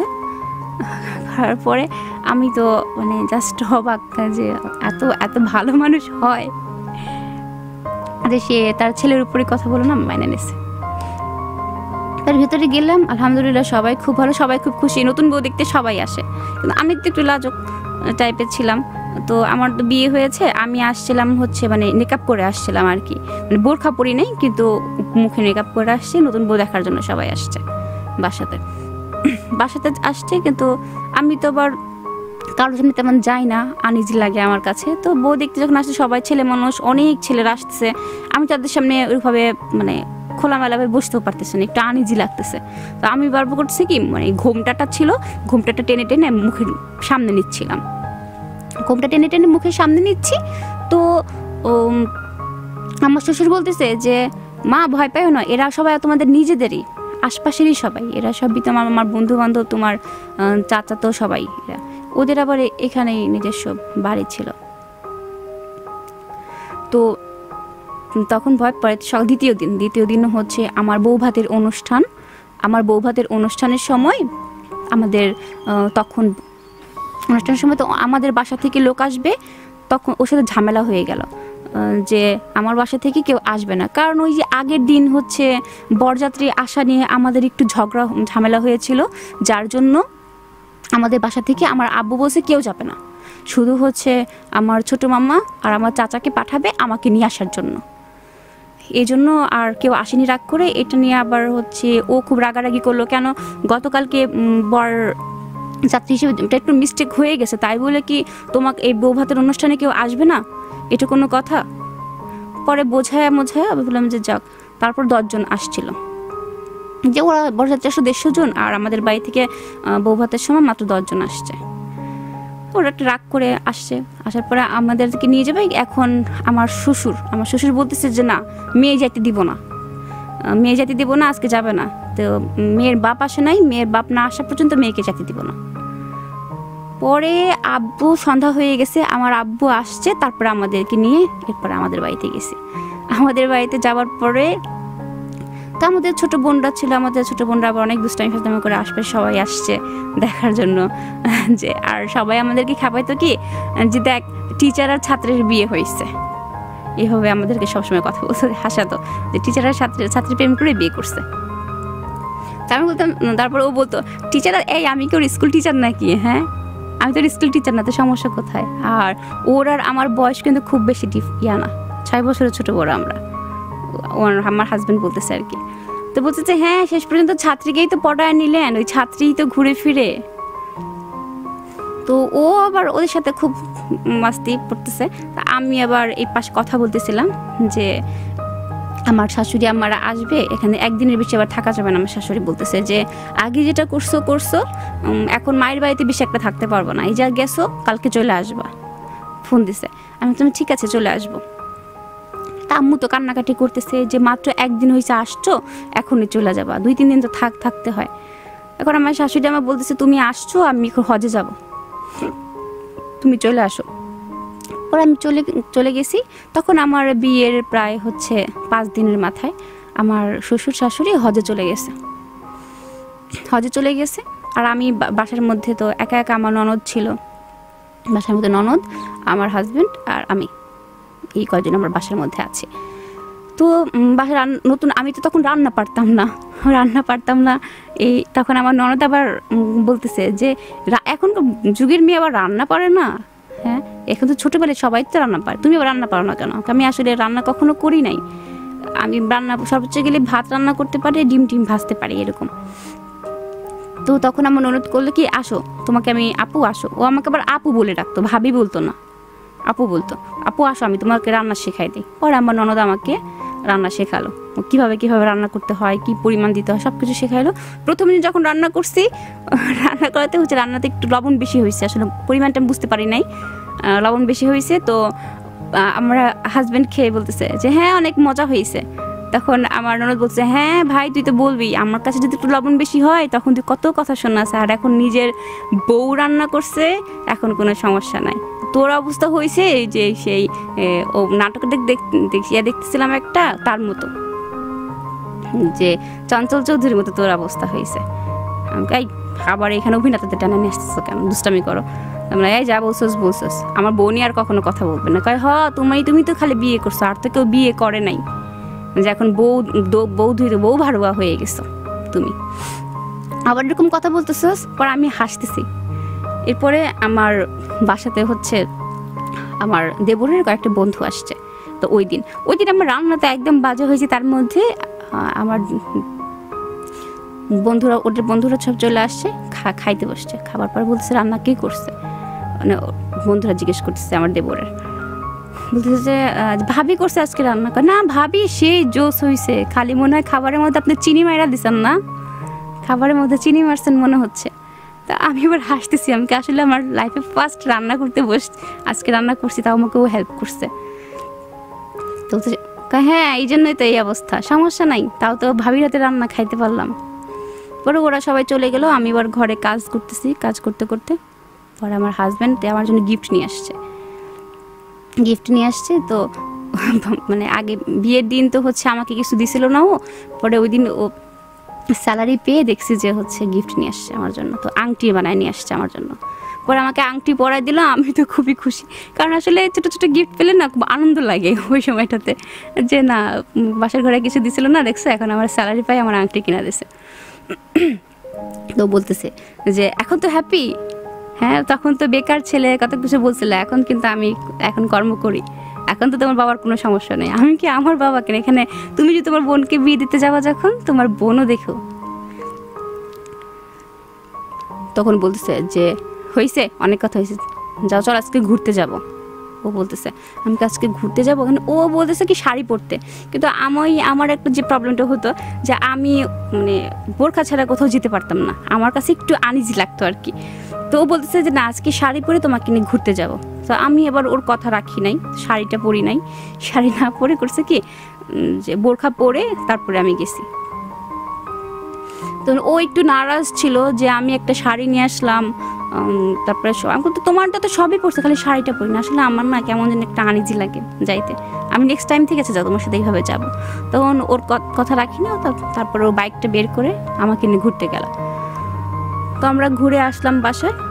এরপরে বাসায় আসার পরে আমার রাত্রেবেলায় হচ্ছে আমার শ্বশুর শাশুড়ি হজ থেকে ফিরে আসলো। আসার পরে তো আমাদের জন্য গিফট অনেক কিছু নিয়ে আসছে, তসবি নিয়ে আসছে, আর খেজুর টেজুর অনেক কিছু নিয়ে আসছে। আর আসার সময় ওইখান থেকে গহনাও নিয়ে আসছিল আমার জন্য নিয়ে আসছে, এবং আমার যে ছোট ননদ ছিল তার জন্যও নিয়ে আসছে। পরে আমার শ্বশুর বলতেছে যে তোমার বাবাকে এই যে জায়নামাজ আর এই জমজম পানি নিয়ে আসছি, এগুলো তোমার বাবার বাড়িতে গিয়ে কালকে দিয়ে আইসো। আচ্ছা বাবা যাবো। আর হচ্ছে আমার ননদের বিয়ে ঠিক করছে, বলছে তোমার ননদের তো বিয়ে ঠিক হয়ে গেছে। আমাকে কার সাথে বিয়ে ঠিক হলো? বললো যে আমাদের এক পরিচিত প্রস্তাবে তার ছেলের সাথে অনেক আগে থেকেই বিয়ের কথা হচ্ছিল, কিন্তু এখন ভাবতেছে ফাইনাল ডেটটা দিব। পরে সে ফাইনাল ডেট দিবে তো 14 সালে আর কি, 14 সালের ঘটনা। 14 সালে আমার ননদের বিয়ে হয়ে গেল। বিয়ে হয়ে যাবার পরে এরপরে তো ও এখান থেকে চলে গেলাম, আমি আমার শ্বশুর বাড়িতে একা হয়ে গেলাম। আর আমার দেবুর তো সবসময় বাসায় থাকতো না, ও পড়াশোনা করতো, পড়াশোনার পাশাপাশি বাইরে যেত। আবার আমার হাজব্যান্ড তখন সারাদিন দেখা যেত কি অফিসেই থাকতো, বাসার মধ্যে আমি আর আমার শাশুড়ি আম্মা। তো আমার শাশুড়ি আম্মা আর আমি বলতে গেলে একদম বন্ধুর মতো ছিলাম, খুবই ভালো ছিল। আর আমাকে প্রচণ্ড ভালোবাসতো আমার শাশুড়ি আম্মা, তার মেয়ের মতো। তার মেয়ে যে বিয়ে হয়ে গেছে, মনে হতো যে তার মেয়ে বিয়ে হয়ে যাবার পরে আমি তার মেয়ে হয়ে গেছি। সব কিছু শেয়ারিং আমাদের সঙ্গে অনেক ভালো। তো আম্মা মাঝখানে একটু অসুস্থ হয়ে গিয়েছিল, আমার সুগারটা খুব বাড়তে থাকার কারণে অসুস্থ হয়ে যায়। তখন আমার কাজকর্ম কিছু করে সব কিছুই আমি, সংসারের সমস্ত দায়িত্ব আমার উপরে চলে আসে। একদিকে পড়াশোনা করতেছি আর সংসারের সমস্ত দায়িত্বটা আমি হ্যান্ডেলিং করতেছি। এরপরে আম্মু বলতেছে যে শাশুড়ি আম্মাকে পেয়ে আমাকে তো ভুলেই গেছো তাই না? আমাকে আম্মু কি যে বলো, তোমাকে ভুলবো কেন? হ্যাঁ একটা ফোনও তো দাও না। আমি তো ফোনে টাকা থাকা না, এই জন্য ফোন দেই না। ছেলে একটা পাইছে, তো আসবা না? পরে আমি আচ্ছা আসবো। পরে বাসায় আম্মাকে বলতেছে আম্মু ফোন দিয়েছিল, তো আজকে আমাদের বাসায় যেতে বলতেছে। কেন? তো বলতেছে যে পিঠা, শীত চলে আসছে, তো পিঠা বানাবে, এই জন্য সবাইকে ডাকতেছে, আপনাদেরকে সবাইকে যেতে বলছে। তো আম্মা বলতেছে না আমার শরীরটা ভালো না, আর পিঠা মিঠা আমি এগুলো খাই না, তেমন পছন্দ করি না, তোমরা যাও। তো আমি আবার আমার ননদকে ফোন দিয়ে বলতেছে যে তুমি জামাই সহ আসো আমাদের বাসাতে, আমার মায়ের বাড়িতে আসো। আসার পরে আবার মা পিঠা বানাবে, তোমরা আসো সবাই। তো ওরাও সবাই আসছে, শুধু আমার শাশুড়ি আম্মা আসে না, শাশুড়ি আম্মাকে বাসায় রেখে একা আসছি। আসার পরে তো আমাদের বাসায় তো অনেক মানুষ, এতগুলা গেস্ট আসছে সবাই। তো তখন আমার শ্বশুর হঠাৎ করে বলতেছে যে কোন জ্ঞানে এরকম আম্মাকে একা রেখে তোমরা চলে আসছো? তো আমি বলছি বাবা আমি অনেকবার আম্মাকে বলছিলাম আমাদের সাথে আসার জন্য, আম্মা বলতেছে যে না সে আসবে না। দেখো তো সে ওয়াশরুম থেকে পড়ে গেছে, একা মুরব্বী মানুষ পড়ে গেছে, যে এইভাবে রেখে কেউ যায়? আসলে আমাদেরও আসলে জোর করলে হয়তো আম্মা আসতো, আমিও তেমন জোর করছিলাম না, ভাবছিলাম যে আম্মা অসুস্থ, হয়তো এই জন্য যাবে না। কিন্তু বাবা একটু ওই দিন আম্মার সাথে একটু রাগারাগি করে যে তোমাদের উপর দায়িত্ব দিয়ে মনে হচ্ছে তোমরা সব এক একজন বড় হয়ে গেছো। তখন আম্মুকে বললাম যে আম্মু আজ চলে যায়, আমার শ্বশুর চিল্লাচ্ছে, আমার শাশুড়ি অসুস্থ হয়ে গেছে। পরে ওই রাত্রেবেলায় আমরা সবাই চলে গেলাম, যে আমি যা দেখি যে আম্মা একটু মাজায় ব্যথা পাইছে। তো আমি বললাম যে আম্মা আপনাকে যাইতে বলছিলাম, আপনি তো গেলেন না। এখন বাবা আমার রাগ করতেছে। পরে তোমার বাবা না বলে, বাবা তো একটু রাগ করবি। পরে বাবা মন খারাপ করেছিল। পরে বাবার কাছে যাই বললাম বাবা আমার ভুল হয়ে গেছে, নেক্সট টাইম এরকম ভুল আমি আর করবো না। আসলে আমি অনেকবার আম্মাকে নিয়ে যেতে চাইছি কিন্তু আম্মা যায়নি, আমার ভুল হয়ে গেছে, আমি নেক্সট টাইম আর কখনো এরকম ভুল করবো না। বাবা রাগ করুন না বলতেছি, ঠিক আছে যাও, আর ঢং করতে হবে না। এরপরে সবই সমাধান হলো। আমার ননদ 2 দিন আমাদের বাসাতেই ছিল, কিন্তু আমার ননদ জামাইটি একটু ভালো ছিল না। উনি মানে কেমন কেমন করে জন্য কথা বলতো, আর সবসময় দেখা যেত কি আমার ননদের সাথে খারাপ ব্যবহার করতো, অনবরতই খারাপ ব্যবহার করতে করতে এরপরে আমার যে সমস্যাটা হলো, আমার বাবা অসুস্থ হয়ে গেল। আমার বাবার তো হসপিটালে ভর্তি করলো আমার আব্বুকে হসপিটালে ভর্তি করা হলো, যে আব্বুর প্রচণ্ড সমস্যা, পেটের ব্যথা। আব্বুর পেটের ব্যথা হচ্ছে, আবার আব্বুর ডায়াবেটিস আছে, এরপরে আবার প্রেশারও হাই, এত সমস্যা হচ্ছে। পরে আব্বুকে রাত্রে হসপিটালে ভর্তি করা হয়েছে। ভর্তি করার পরে তো আমাদের কাছে ফোন দিছে, আম্মু ফোন দিছে যে হুমায়রা তোমার আব্বু অসুস্থ, তোমরা আসো। আমি যে কী হয়েছে আম্মু? তো বলতে চলে আসো। আসার পরে তারপর বলতেছে যে কী হয়েছে। এরপরে আমরা চলে গেলাম, রাত্রেবেলায় চলে গেলাম, যে পিজিতে ভর্তি করছে আব্বুকে। পিজিতে ভর্তি করার পরে তো যা দেখি যে আব্বু শুয়ে আছে। আব্বু তো যে আগে সবসময় যে কথা, আব্বু একদম নিস্তব্ধ হয়ে গেছে আমার বাবা। তারপর আমার শ্বশুরও আসছে, সবাই আসছে। আসার পর দেখার পরে তো রিপোর্ট আসলো যে আমার আব্বুর কিডনি সমস্যা ধরা পড়ছে। তো এখন কি করা দরকার? তখন ডাক্তার বলতেছে কি কারণ ডায়ালিসিস করতে হবে, আর নয়তো আপনি এক কাজ করতে পারেন, আপনারা কিডনিটা চেঞ্জ করতে পারেন। এখন এ তো অনেকটা টাকার প্রয়োজন। তখন আমাদের গ্রামে জায়গা ছিল, সেই জায়গাটা বিক্রি করে তো আব্বুর আবার কিডনি চেঞ্জের একটা নিতে চলে আসলো, কিডনি চেঞ্জ করাবে। তখন গ্রামের জায়গাটা তো সহজে বিক্রি হয় না, প্রায় যখন বলা হয়েছে তারও 2 মাস পর গ্রামের জায়গাটা বিক্রি হয়েছে। আর আব্বু যখন অসুস্থ হয়ে গেল তখন আব্বু চলতেই পারে না। তখন দেখা যায় কি বিছানায় বাসার মধ্যেই এভাবে পড়ে থাকে, আব্বু চলাফেরাও করতে পারে না। তখন আব্বু আর মাদ্রাসায় যায় না, একবারে বাসায় বসা ওই সময় আমাদের অনেক সমস্যা শুরু হয়ে যায়। এরপরে যেটা হয়, গ্রামের জায়গাটা বিক্রি করে নিয়ে আমরা ঢাকায় চলে আসে। আমার চাচা আসার পরে বলতেছে যে ওর বাবার অপারেশন করতে হবে, মনে হয় কিডনি চেঞ্জ করতে হবে, আমাদের নিজেদের মধ্যে যদি কোনো ব্যক্তি থাকে কিডনিটা দিলে ভালো হতো। তো আমার চাচাকে বললো যে কিডনিটা দেওয়ার জন্য একটা, তো চাচা রাজি হলো না, তার কিডনি দেওয়া যাবে না। পরে ছোট চাচা দিতে চাইলো, কিন্তু ছোট চাচার সাথে ম্যাচ হলো না কিডনিটা। এই তো আর পরে আর একজনের কাছ থেকে আর কি কেনার কথা বললো, কিন্তু অনেকটা লেট হয়ে যাওয়ার কারণে পরে কন্টিনিউ ডায়ালিসিস করতে থাকলো। কিডনি ডায়ালিসিস করতে করতে আব্বুর অবস্থা খুবই খারাপের দিকে চলে গেছিল। পরে একদিকে কি বলে মাদ্রাসা চলতেছে না, যেতে পারতেছে না, বাসার মধ্যে একেবারে বসা। আর তারপরে আমি শ্বশুরবাড়ি থেকে আমি সবসময় আসতেও পারি না, যেহেতু বাসার বড় মেয়ে হচ্ছে আমি আমাদের বাড়ির, আর সবাই ছোট ছোট ভাই বোন। তখন এই বাবার টেক কেয়ার করার জন্য আমার হাজব্যান্ডকে কন্টিনিউ আমাদের বাসাতে আসতে ওকে বলতাম যে বাজারঘাট এখন তো আমার ছোট ভাই তো করতে পারে না, তো একেবারেই ছোট, তো তুমি বাসাতে গিয়ে একটু আমাদের আব্বু কি বলে সব কিছু কিনে দিয়ে এসো এখন থেকে। আমি আমার হাজব্যান্ডকে এটা বললাম, বলছি ঠিক আছে সমস্যা নাই যাব। তো ও কন্টিনিউ আমাদের বাসাতে প্রতিদিন যাইতে পরে আব্বুর অপারেশনের সময় যখন আসলো, যে তখন হচ্ছে 2016 সালের ঘটনা। 2016 সালে আমার আব্বু প্রচণ্ড অসুস্থ হয়ে যাওয়ার কারণে পরে আমাদের একটা কিডনি অ্যারেঞ্জ করে অপারেশনের ব্যবস্থা করা হয়। অপারেশনের ব্যবস্থা যখন করে তখন দেখা যায় কি একটু সমস্যা, ডক্টর বলে যে আরও কিছুদিন লেট হবে, তা করা যাবে না, আরও 20-25 দিন গেলে দেখা যাক ওনার কন্ডিশনটা কেমন হয়, তারপর আমরা অপারেশনের করার ব্যবস্থা করব। একটা কিডনি কেনা হয় তো 6 লাখ টাকা দিয়ে, 6 লাখ টাকা দিয়ে একজন রাজি হয়েছে দেওয়ার জন্য, তো 6 লাখ টাকা দিয়ে কিডনিটা কিনছি, কেনার পরে তো ওনার সাথে ম্যাচ করছিল আর কি, তো 6 লাখ টাকা দিয়ে কিডনি কিনে এরপরে আব্বুর অপারেশনের ব্যবস্থা করে। তখন হচ্ছে 16 সালের শেষের দিকে হচ্ছে আমার আব্বুর অপারেশন শুরু হয় আর কি।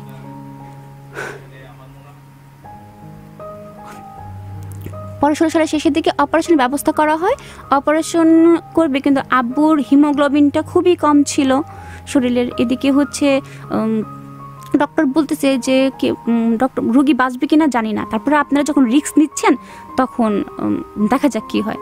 অপারেশন করানো হলো, আলহামদুলিল্লাহ ভালো ছিল, মনে হয় 2 দিন হয়েছে এরকম। অপারেশনের পরে আমার বাবাকে আর বাঁচানো যায় নাই, কারণ আব্বু মারা গেছে অপারেশনের 2 দিন পরেই। এটা কত সালে? 2016 সালের শেষে। তখন আপনার বিয়ের কত বছর হয়েছে? তখন আমার 3 বছর। 3 বছর। হ্যাঁ, আসবো ঠিক এই জায়গা থেকে আমরা আবার আসবো, একটু বন্ধুদের কাছ থেকে ঘুরে আসি যারা টিউন করে আছেন জাগো FM 94.4, শুনছেন আমাদের আয়োজন লাভ স্টোরি। আর বন্ধু, love story ব্রট two by tasty treat ব্যাপারটাই কিন্তু অন্যরকম, পেলেও ভালো লাগে, দিলেও ভালো লাগে। আর আমার কাছে ট্রিট মানেই হচ্ছে টেস্টি ট্রিটের আউটলেটে আপনি চলে যেতে পারেন যে কোনো মুহূর্তে, আপনার যখনই কাউকে ট্রিট দিতে ইচ্ছে করবে কিংবা নিজেকে ট্রিট দিতে ইচ্ছে করবে। আর অনলাইনে পারচেজে পাবেন দারুণ সব ডিলগুলো লুফে নিতে এখনই ভিজিট করুন www.tastreatberry.com এ। রাইট নাও উদয় আছে আপনার সাথে। আপনি সরাসরি এই অনুষ্ঠান নিয়ে আপনার কোনো মতামত থাকলে ডিরেক্টলি আমাকে ইনবক্স করতে পারেন আমার অফিসিয়াল ফেসবুক পেজে www.facebook.com/RJ Uday। ইয়েস, এই পেজে ইতিমধ্যে অনেক বন্ধু কিন্তু যুক্ত হয়েছেন এবং তারা কিন্তু কমেন্ট সেকশনে তাদের মতামতগুলো দিচ্ছেন। মিতু রয়েছেন আমাদের সাথে, সানাম রয়েছেন আমাদের সাথে, তারিক রয়েছেন, নাসির রয়েছেন আমাদের সাথে, কবিতার সমাহার রয়েছেন, শিউলি রয়েছেন, আমজাদ রয়েছেন আমাদের সাথে, নিরুপমা রয়েছেন আমাদের সাথে, জান্নাত রয়েছেন আমাদের সাথে, রিমু রয়েছেন, রেজাউল রয়েছেন, করিম আমাদের সাথে, হান্নানকে দেখতে পাচ্ছি যুক্ত রয়েছেন, নুসরাত রয়েছেন, নিপা রয়েছেন, জুনায়েদ রয়েছেন, জিহান রয়েছেন, রাব্বি রয়েছেন, শবনম সহ আরও অনেক বন্ধু।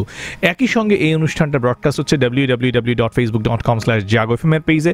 সেখানে যদি চোখ রাখি সেখানেও কিন্তু অনেক বন্ধু যুক্ত হয়ে গেছেন, যেমনটা রয়েছেন মন্ডল রয়েছেন, রাব্বি, তানিয়া রয়েছেন, জিম রয়েছেন, সাকিব রয়েছেন, হাফসার রয়েছেন, চৈতি রয়েছেন আমাদের সাথে, সোহাগ রয়েছেন, আলম রয়েছেন আমাদের সাথে, প্রাপ্তি রয়েছেন, আফরিন রয়েছেন আমাদের সাথে, রয়েছেন অরুণ রয়েছেন, টুটুল রয়েছেন, রুবেল আমাদের সাথে যুক্ত।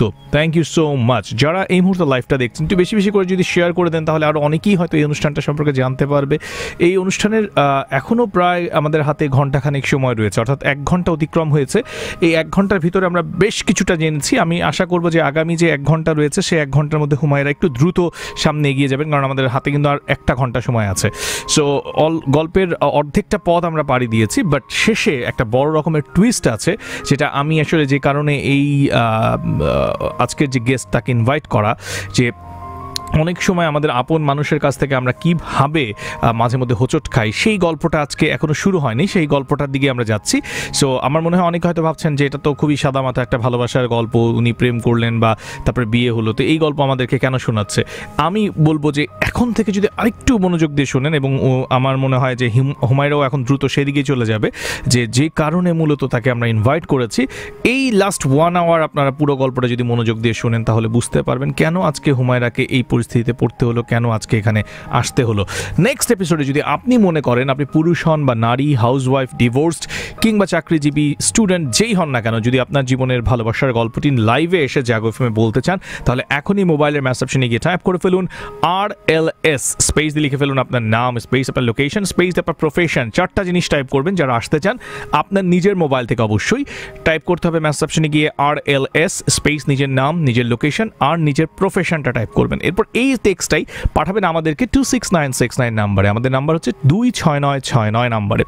শুধুমাত্র যারা রেডিওতে এসে মানে লাইভে বসে আজকে যেমন হুমায়রা তার জীবনের ভালোবাসার গল্পটা বলছে এমনটা বলতে চাইছেন, তাদেরকে অনুরোধ করব রেজিস্ট্রেশন করার জন্য। বাকিরা অবশ্যই অনুষ্ঠান নিয়ে মতামত দিতে পারেন, সেক্ষেত্রে JFM স্পেস নাম দিয়ে আপনার কথাগুলো লিখতে পারেন। যেমনটা শামীম লিখেছেন, তিনি স্টোরিটা শুনছেন মনোযোগ দিয়ে।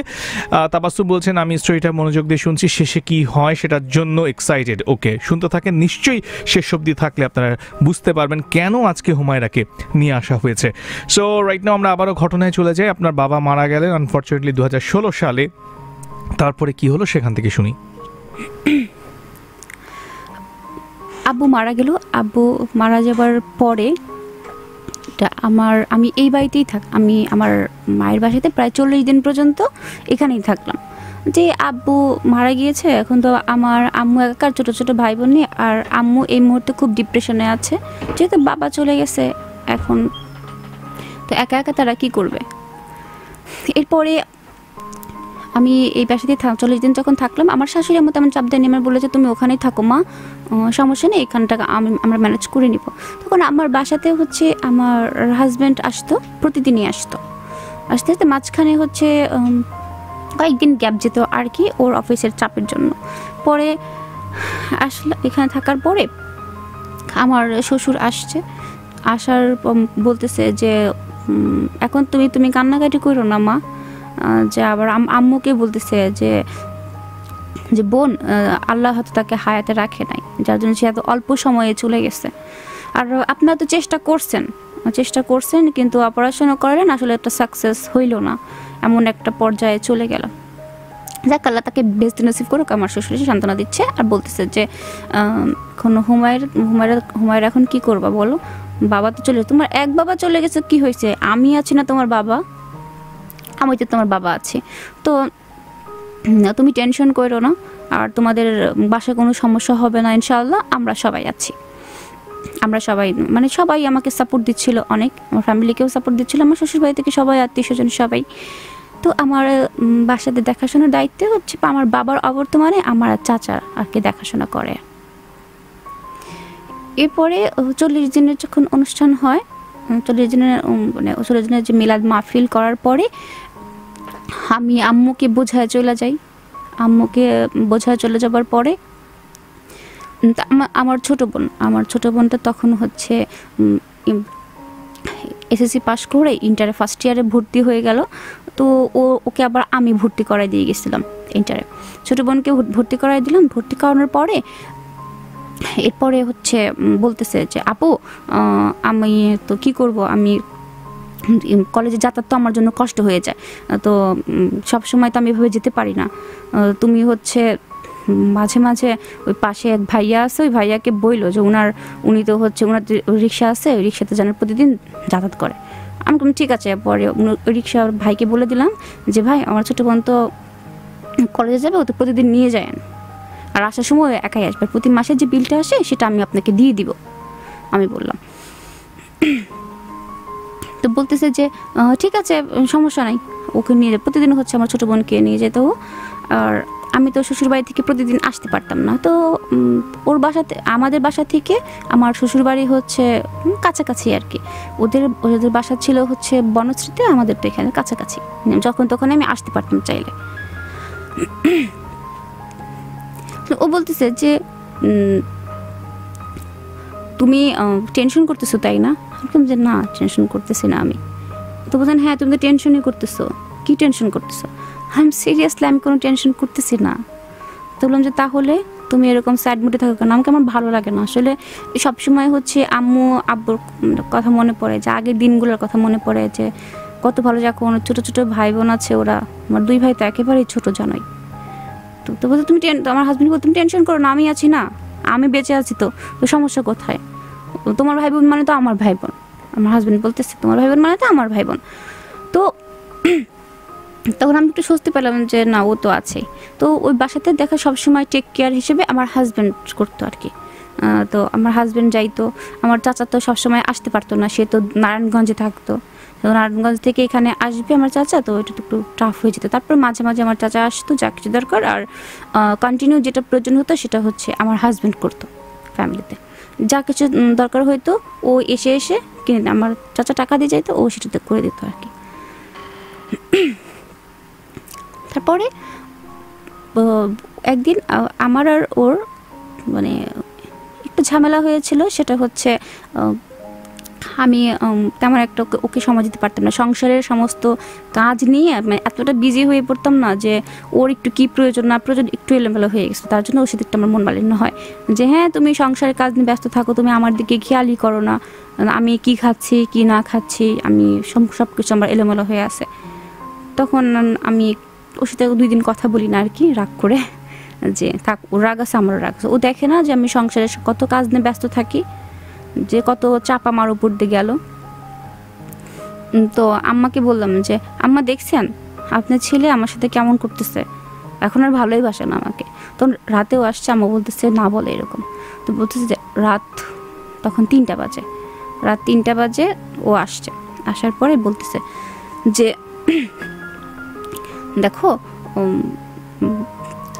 যা হয়েছে সকালে হয়েছে, এটা নিয়ে মন খারাপ করো না, তুমি তো বিগত 2 দিন হয়ে গেলে আমার সাথে কথাই বলতে চাচ্ছ না। আমি কি তোমার সাথে কথা বলবো মানে, তুমি তো দেখতেছো যে আমি কতটা চাপ নিয়ে আছি, সংসারের সব দায়িত্ব আমার উপরে, তাছাড়া আম্মাও তো এখন অসুস্থ হয়ে আছে, তুমি তো দেখোই সব কিছুই তো আমি করি, তুমি এরকম রাগারাগি করো কেন আমার উপরে। তো বলছে আচ্ছা ও আমাকে বলছে সরি ভুল হয়ে গেছে আর হবে না, ঠিক আছে মনে থাকে যেন। পরে ঘুমাই গেলাম, সকাল হয়েছে, সকালে ও অফিসে চলে গেল। বাসার মধ্যে আমার ননদ জামাই বা আর সবাই আসতেছিল। আসার পরে তখন আমার বাসা থেকে আমার ছোটো বোন আসছে, কলেজ শেষ করে আমার ছোটো বোন আমার বাসায় আসছে। আসার পরে ও এখানে খাওয়া দাওয়া করে বলছে আপু ক্ষুধা লাগছে খাইতে দাও, আমি কোন যা খাইতে পারে। ও খাওয়া দাওয়া করলো, করার পরে বলতেছে যে আপু তোমার কাছে টাকা আছে? আমাকে টাকা কী করবি? বলছে ঘুরতে যাবো। আমাকে কোথায় ঘুরতে যাবে? বলছি আশপাশেই, তো বন্ধুদের সাথে একটু যাবো আর কি। আমি ওকে টাকা দিলাম। পরে আমার ছোটো বোন চলে গেল বাসাতে একা একাই। পরে নিচে মনে হয় ওর ভাইয়া ছিল, ওর দুলা ভাই ছিল। পরে ও যায় বাসায় পৌঁছায় দিয়ে আসছে। এরপরে বাসায় আসলো, কিন্তু আর আমার মা অসুস্থ হয়ে পড়ে অনেকটা, মানে টেনশনে একা একা বাসাম। তো আগে তো বাবা ছিল, এখন তো একেবারেই একা একা হয়ে গেল। আমার আম্মু একা একা থাকার পরে দেখা যায় আম্মু প্রচণ্ড টেনশন, নানান রকম সমস্যার সম্মুখীন হয়ে গেল একেবারেই। তখন আম্মু ফোন দেওয়ার পরে আমাকে বলতেছে যে হুমায়রা শরীরটা ভালো লাগে না, একটু ডাক্তারের কাছে যাওয়া দরকার আমার। আচ্ছা ঠিক আছে আম্মু, তুমি 2টা দিন অপেক্ষা করো, আমি 2 দিন পরে আসবো। কিন্তু আসলে সংসারের কাজের চাপে আসতে পারি নাই। বাসার মধ্যে অনেক গেস্ট ছিল, তাদেরকে রেখে কীভাবে আসতে পারি নাই। তো লেট হয়ে গেছে। 1 সপ্তাহ পরে আম্মুকে ডাক্তারের কাছে নিয়ে গেছি। তো আম্মুকে ডাক্তারের কাছে নিয়ে গেছি, যাওয়ার পরে ডক্টর বলতে কি হ্যাঁ প্রচুর টেনশন করে, অনিয়ম খাওয়া দাওয়া, যার জন্য এমন। তো ওষুধ দিছে, ঠিক হয়ে যাবে, আর টেনশন করতে না করেন। আর আম্মুর হচ্ছে ব্লাড প্রেশারটা খুব হাই ছিল, যার জন্য প্রেশারটা আপ ডাউন করতো সারাক্ষণ। আর টেনশনের কারণে সারাক্ষণ আম্মু টেনশন করতো, টেনশন ছাড়া আম্মু থাকতোই না কখনোই। এরপরে আমি পরে আম্মুকে নিয়ে বাসায় আসলাম, বাসায় রেখে পরে আবার আমার শ্বশুর বাড়িতে চলে আসছি। আসার পরে এখানে সবাই বলতেছে যে হচ্ছে ওর উপরে খুব চাপ যাচ্ছে, একদিকে হচ্ছে শ্বশুর বাড়ি সামলাইতে হচ্ছে, আর একদিকে বাবার বাড়ি সবাইকে দেখাশোনা দেখতে হচ্ছে অ্যাটলিস্ট। তারপর আমার আম্মা বলতেছে যে তোমার যদি খুব সমস্যা হয় তুমি এক কাজ করতে পারো, তুমি হচ্ছে চলে যেতে পারো, যে কয়দিন যাই আর থাইকে আসো ওই বাড়িতে, তোমার আম্মুটাও শরীর ভালো না, অ্যাটলিস্ট তোমারও ভালো লাগবে। আমি বললাম যে আম্মু ভালো বলছেন, আমিও বলতে চাচ্ছিলাম যে আমি একটু যাব। পরে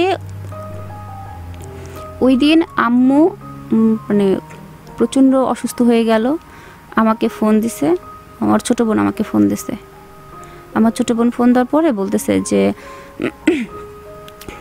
আপু তাড়াতাড়ি আসো। আমি বলছি কী হয়েছে? বলছে যে আম্মুর অবস্থা তো ভালো না, আম্মু নিঃশ্বাস নিতে পারতেছে না। পরে আমি তো সব ফেলে অমনি তাড়াহুড়া করে চলে আসছি যে আমার আম্মুর কী হইলো হঠাৎ করে। তো আম্মুর কী হয়েছে হঠাৎ করে, পর তাড়াহুড়া করে চলে আসছি। তো 17 সালের ঘটনা, 17 সালের সেপ্টেম্বরের দিকে। 17 সালে তো ওই সময় আম্মু প্রচণ্ড অসুস্থ হয়ে যায়। হয়ে যাওয়ার পরে এরপরে হচ্ছে আসছি বাসায়, আসে দেখে যে আম্মু লড়াচড়া করে না, সময় শুধু বড় বড় নিঃশ্বাস নিচ্ছে। সমস্ত পানি দেওয়া হয়েছে মাথায়, কিন্তু কোনো কিছু পর তাড়াতাড়ি হসপিটালে নিয়ে গেছে। হসপিটালে নিয়ে যাওয়ার পরে আম্মু আর কথা বলতে পারে না, পুরো শুধু তাকায় রয়েছে, মানে হাত পা নড়াইতে পারতেছে না, কিছুই না। আর না, আম্মুর অবস্থা প্রচণ্ড খারাপ হয়ে গেছে। মানে আম্মু এত পরিমাণ টেনশন করছে, টেনশন করার কারণে মানে স্ট্রোক করেছে আম্মু। তো স্ট্রোক করার কারণে প্রায় আম্মু কথা বলে না, খালি চুপচাপ কয়েকদিন। তারপরে তো কথা বললো মুখে, কথা বলার পরে বলছে যে আমার ভালো লাগতেছে না, আমার কেমন কেমন যেন লাগে সারাক্ষণ, যে একা হয়ে গেলাম পুরো বাসার মধ্যে। এখন কী হয়েছে, তুমি কী টেনশন করো এত আম্মু? বলতে আমার কিছুই ভালো লাগে না রে, 2টা মেয়ে আছে ঘরে, তারপরে আবার ছেলে 2টা কীভাবে কী হবে, আমার একা কিছুই ভালো লাগে না। কিন্তু আম্মু ওই এক হাতও নড়াইতে পারে না, পাও নড়াইতে পারে না। পরে এক্সরে করা হইলো, করার পরে ডক্টর বললো যে আমার এক পাশটা আর কি স্ট্রোক করার কারণে পড়ে গেছে, এক সাইড, মানে এক হাত আর এক পা, এই দুইটা এই দুইটা সমস্যার জন্য মানে হাত পা লড়াইতে পারতেছে না। এমনি আম্মু তেমনি এক হাত দিয়ে উঠে বসতে পারে সব। পরে হসপিটালে প্রায় মাসখানেক রাখা হইলো। মাসখানেক রাখার পরে বাসায় নিয়ে আসলাম। নিয়ে এসে অনেক কবিরাজ অনেক কিছু দেখানো হয়েছে, কিন্তু আম্মুর এটা ভালো হয়নি। পর ডক্টর বললো যে ওনার যে মাজার যে হাড় আছে না, ওইখানটা হচ্ছে একেবারে ক্ষয় হয়ে যাচ্ছে আস্তে আস্তে। তো এটা ভালো হবে কিনা জানি না, তো জন্য ওই ট্রিটমেন্টের উপরেই চলতেছে এই পর্যন্ত। পুরো হাত একদম পুরো হাত বাঁকা হয়ে গেছে, আর এই পাটা হচ্ছে মানে লড়াচড়া, বোধ নাই। তাছাড়া এমনি ভালো আছে, কিন্তু কোনো বোধ শক্তি পায় না এরকম। তো এইভাবে বিছানায় হুইল চেয়ারে আম্মু চলাফেরা। এদিকে আমার প্রচুর সমস্যা, একদিকে সংসারের ফেলে রেখে এখানে আসাটা আমার খুব টাফ হয়ে যাচ্ছে। তখন আমার ছোট বোন সবাই তো কলেজে পড়াশোনা করে। তো ওই সময়টাতে হচ্ছে বাসাতে সমস্ত দায়িত্ব আমার হাজব্যান্ড আসে প্রতিদিন। আমার হাজব্যান্ড এই বাড়িতে, আমার বাবার বাড়িতে মানে মাদের দেখাশোনা করতে দেখা যাচ্ছে কি ওর মায়াটা আমার ফ্যামিলির উপর অনেকটা মায়া হয়ে গেছে, অনেকটা মায়া হয়ে গেছে। এখানের সব কিছু ও করে দেয়, দেখাশোনা, আম্মুর ওষুধপত্র কেনা থেকে শুরু করে এভরিথিং সব ও করে। ওই সময়টাতে আমার ছোট বোনের সাথে আমার হাজব্যান্ড যেটা হয় যে খুব একটু মিল, যে সবসময় কলেজে নিয়ে যাচ্ছে, আমার ছোট বোনকে বাসায় নিয়ে আসতেছে, আবার কোনো কিছুর প্রয়োজন কোনো অভাব দিচ্ছে না। তারপরে এতটা মিলামেশা না, মানে সবাই বলে আর কি যে দুষ্টামি ফাজলামি করে ঠিক আছে, কিন্তু এই অতিরিক্ত এত ঘোরাফেরা কেন দুলাভাইয়ের সাথে? মানে এলাকার লোকজন একটু বলতে থাকে যে এত ঘোরাফেরা কেন এদের সাথে, যেটা আসলে উচিত না। সবাই সমালোচনা করতেছে, কিন্তু এদিকে ওরা নাকি হচ্ছে আমার হাজব্যান্ড আমাকে এটা বলে নাই। তো ওরা যে ঘুরতে গেছে কোথাও, আমার আম্মু সেদিন অত অসুস্থ হয়ে পড়ে আছে। সন্ধ্যা হয়ে গেছে যে আমার ছোট বোন কলেজ থেকে এ পর্যন্ত বাসায় আসে না। আম্মু আমাকে ফোন দিছে, কি রে তোর বোন কোথায়? আমাকে আম্মু জানি না তো, আমি তো জানি না, বাসায় আসে নাই। বলে রিক্সাওয়ালা ভাইকে বলছে। আমি বললাম কী ব্যাপার ভাইয়া, সিদ্দিক ভাই কী অবস্থা? যে তাবাসুম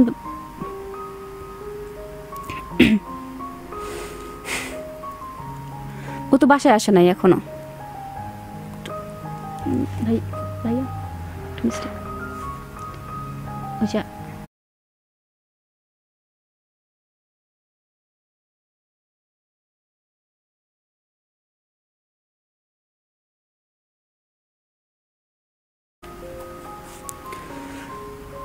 পরে ও বাসায় আসে নাই। তখন রিক্সাওয়ালা ভাই বলতেছে যে ও তো আসে নাই, ও হচ্ছে ওর দুলাভাইয়ের সাথে কোথায় যেন গেছে, ওর দুলাভাইয়ের সাথে গেছে। পরেও আমার হাজব্যান্ডকে আমি ফোন দিছি যে কি তুমি হচ্ছে কলেজে গেছিলা? তো বলতেছে যে হ্যাঁ গেছিলাম। তো বললাম যে তো এখন কোথায় আছো তোমরা? তো বলতেছে যে আমি একটু ওকে নিয়ে বাইরে আসছিলাম আর কি। ও বলতেছিল কি যে ভাইয়া আমার ভালো লাগতেছে না, আমাকে একটু বাইরে নিয়ে যায়, বাইকে ঘোরান, এই জন্য বাইকে ঘুরতে নিয়ে আসছি। আমি যে কোথায় গেছো ঘুরতে? তো ওরা বলতেছে এই যে এদিকটা এসে এদিকে আসছে আর কি। আমি বললাম যে ওই দিকে গেছো? বলছে হ্যাঁ এদিকে গেছি। তো ওই দিকে গেছে, আমি বললাম যে তুমি বলবা না সন্ধ্যা হয়ে গেছে, ওর কলেজ ছুটি হচ্ছে 1টার সময়, আর সেখানে সন্ধ্যা হয়ে গেছে, এই পর্যন্ত তোমরা ওখানে কি করো? আমি বলতেছি তাদের চলে আসো, আম্মু টেনশন করতেছে। পরে বাসায় চলে আসছে। তো প্রতিদিন দেখা যেত কি আমার হাজব্যান্ড মানে বাসায় সময় দেওয়া বাদ দিয়ে বেশিরভাগ সময়টাতেই আমাদের বাসায় যায় থাকতো। অফিস শেষ করে এসে বাসায় আসতো না।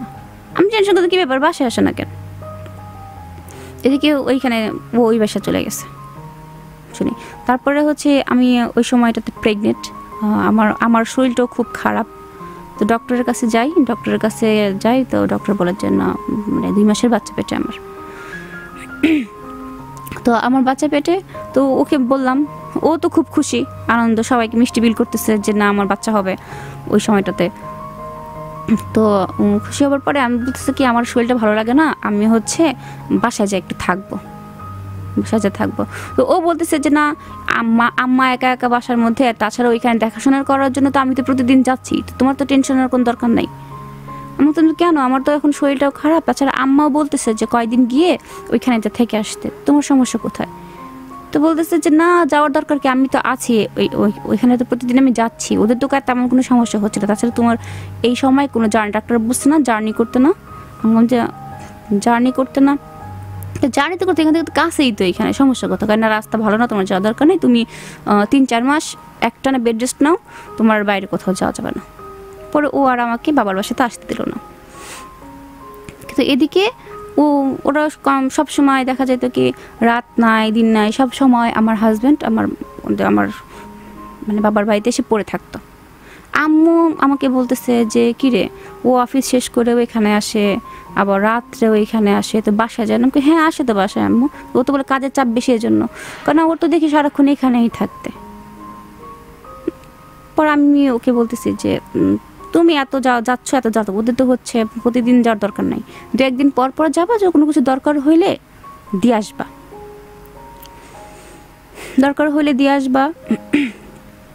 ঠিক আছে। তখন আমি আমার ছোট বোনকে বোঝাচ্ছি, দেখ আপু বাইরে কোথাও কি তোর সম্পর্ক আছে নাকি? তো ও বলতেছে যে না আপু আমার তো কোনো বাইরের সম্পর্ক নাই। বলতেন যে কোনো সম্পর্ক নাই? তো বলছে না, কাদের বাইরে তুই কোথায় থাকিস? আমি ছোটো বোনকে জিজ্ঞেস করতেছি কোথায় থাকিস? তো বলছে না আপু আমি তো হচ্ছে কলেজ শেষ করে একটা প্রাইভেট নিছি, প্রাইভেট পড়ে আমি বাসায় চলে আসি। ভালো কথা বাসায় চলে আসি, কিন্তু সন্ধ্যা লাগে কেন তোর বাসায়? সন্ধ্যা লাগে যে আমার হাজব্যান্ড প্রতিদিন ওকে নিয়ে আসে, কয় দুলাভাই আমাকে বাসায় নামাই দিয়ে যায়, এই জন্য দুলাভাইয়ের জন্য অপেক্ষা করি এখানে। আমি এবার তখন বলছে যে ও ঠিক আছে বাইরে এখন বেশি একটা থাকবি না, আর আমি তো রিক্সা ঠিক করে দিছি, তুই রিক্সাওয়ালা ভাইয়ের সাথে আসতে পারিস না? তোর ভাইয়া তো সবসময় সময় পায় না। কয় ভাইয়াই তো আমাকে বলছে ওয়েট করতে এখানে, এই জন্য তো আমি ওয়েট করি। আমি ঠিক আছে আমি ওকে বলে দিব না। পর আমি রাতে হচ্ছে আমার হাজব্যান্ড বাসায় আসছে, আমাকে বলতেছে যে তুমি ওকে তো প্রতিদিন নিয়ে আসার দরকার নেই, ও তো একাই আসতে পারে, তাছাড়া তার রিক্সাওয়ালা ভাইকে তো আমি বলেই দিছি, তোমার তো এক্সট্রা তো বারবার যাওয়ার দরকার নেই, মানুষ খারাপ বলে বুঝো না। বললাম যেটা ও বলছে খারাপ বলার কি আছে এখানে, আমি তো বড় ভাই তাই না? ঠিক আছে বড় ভাই, কিন্তু এত তো যাওয়ার দরকার নেই কলেজের সামনে। পরে ও বলছে আচ্ছা ঠিক আছে। পরে আমি একটু বেশি অসুস্থ হয়ে যাচ্ছিলাম, পরে বাসার মধ্যে আসছি, আসার পর বলতেছে যে তুমি কি মাইন্ড করো নাকি, সন্দেহ করো? আমাকে না সন্দেহ করবো কেন, আজব তো, তুমি এটা সবাই একটু বলতেছিল তাই যে তুমি সারাক্ষণ এখান থেকে, বোঝোই তো এলাকার লোকজন কত রকম কথা বলতে পারে, আমি সেটা বলছি, সন্দেহ করার কি আছে? তখন ও বলতেছে যে ঠিক ও আচ্ছা। এরপরে আমার বেবি হওয়ার সময় হয়ে গেছে, পরে হসপিটালে ভর্তি হয়েছি। হসপিটালে ভর্তি হওয়ার পরে আমার সিজার করে আমার ছেলে বাচ্চা হয়। ছেলে বাচ্চা আমার হাজব্যান্ড তো প্রচণ্ড খুশি। পরে মিলাদ দিল, মিলাদ দিয়ে ওর নামকরণ হলো। ওর নাম রাখার পরে আমি বাসায় চলে আসলাম। আমি আমার বাবার বাড়িতেই থাকি, তো ওর একদম 2 মাস বয়স পর্যন্ত এখানেই থাকি। তো এই বাড়িতে যখন থাকি তখন সবসময় দেখি কি আমার হাজব্যান্ড এখানেই থাকে, সে বাসায় যায় না। তো আমি বলতেছি, আমার আম্মা ফোন দিছে, শাশুড়ি আম্মা ফোন দিয়ে বলতেছে কি যে কী ব্যাপার, ও তো ওইখানেই থাকে, তো বাসায়ও আসে না। বললাম যে বাসায় যায় না, তাহলে ও তো হচ্ছে এখানে তো থাকে না, তাহলে কই যায় ও?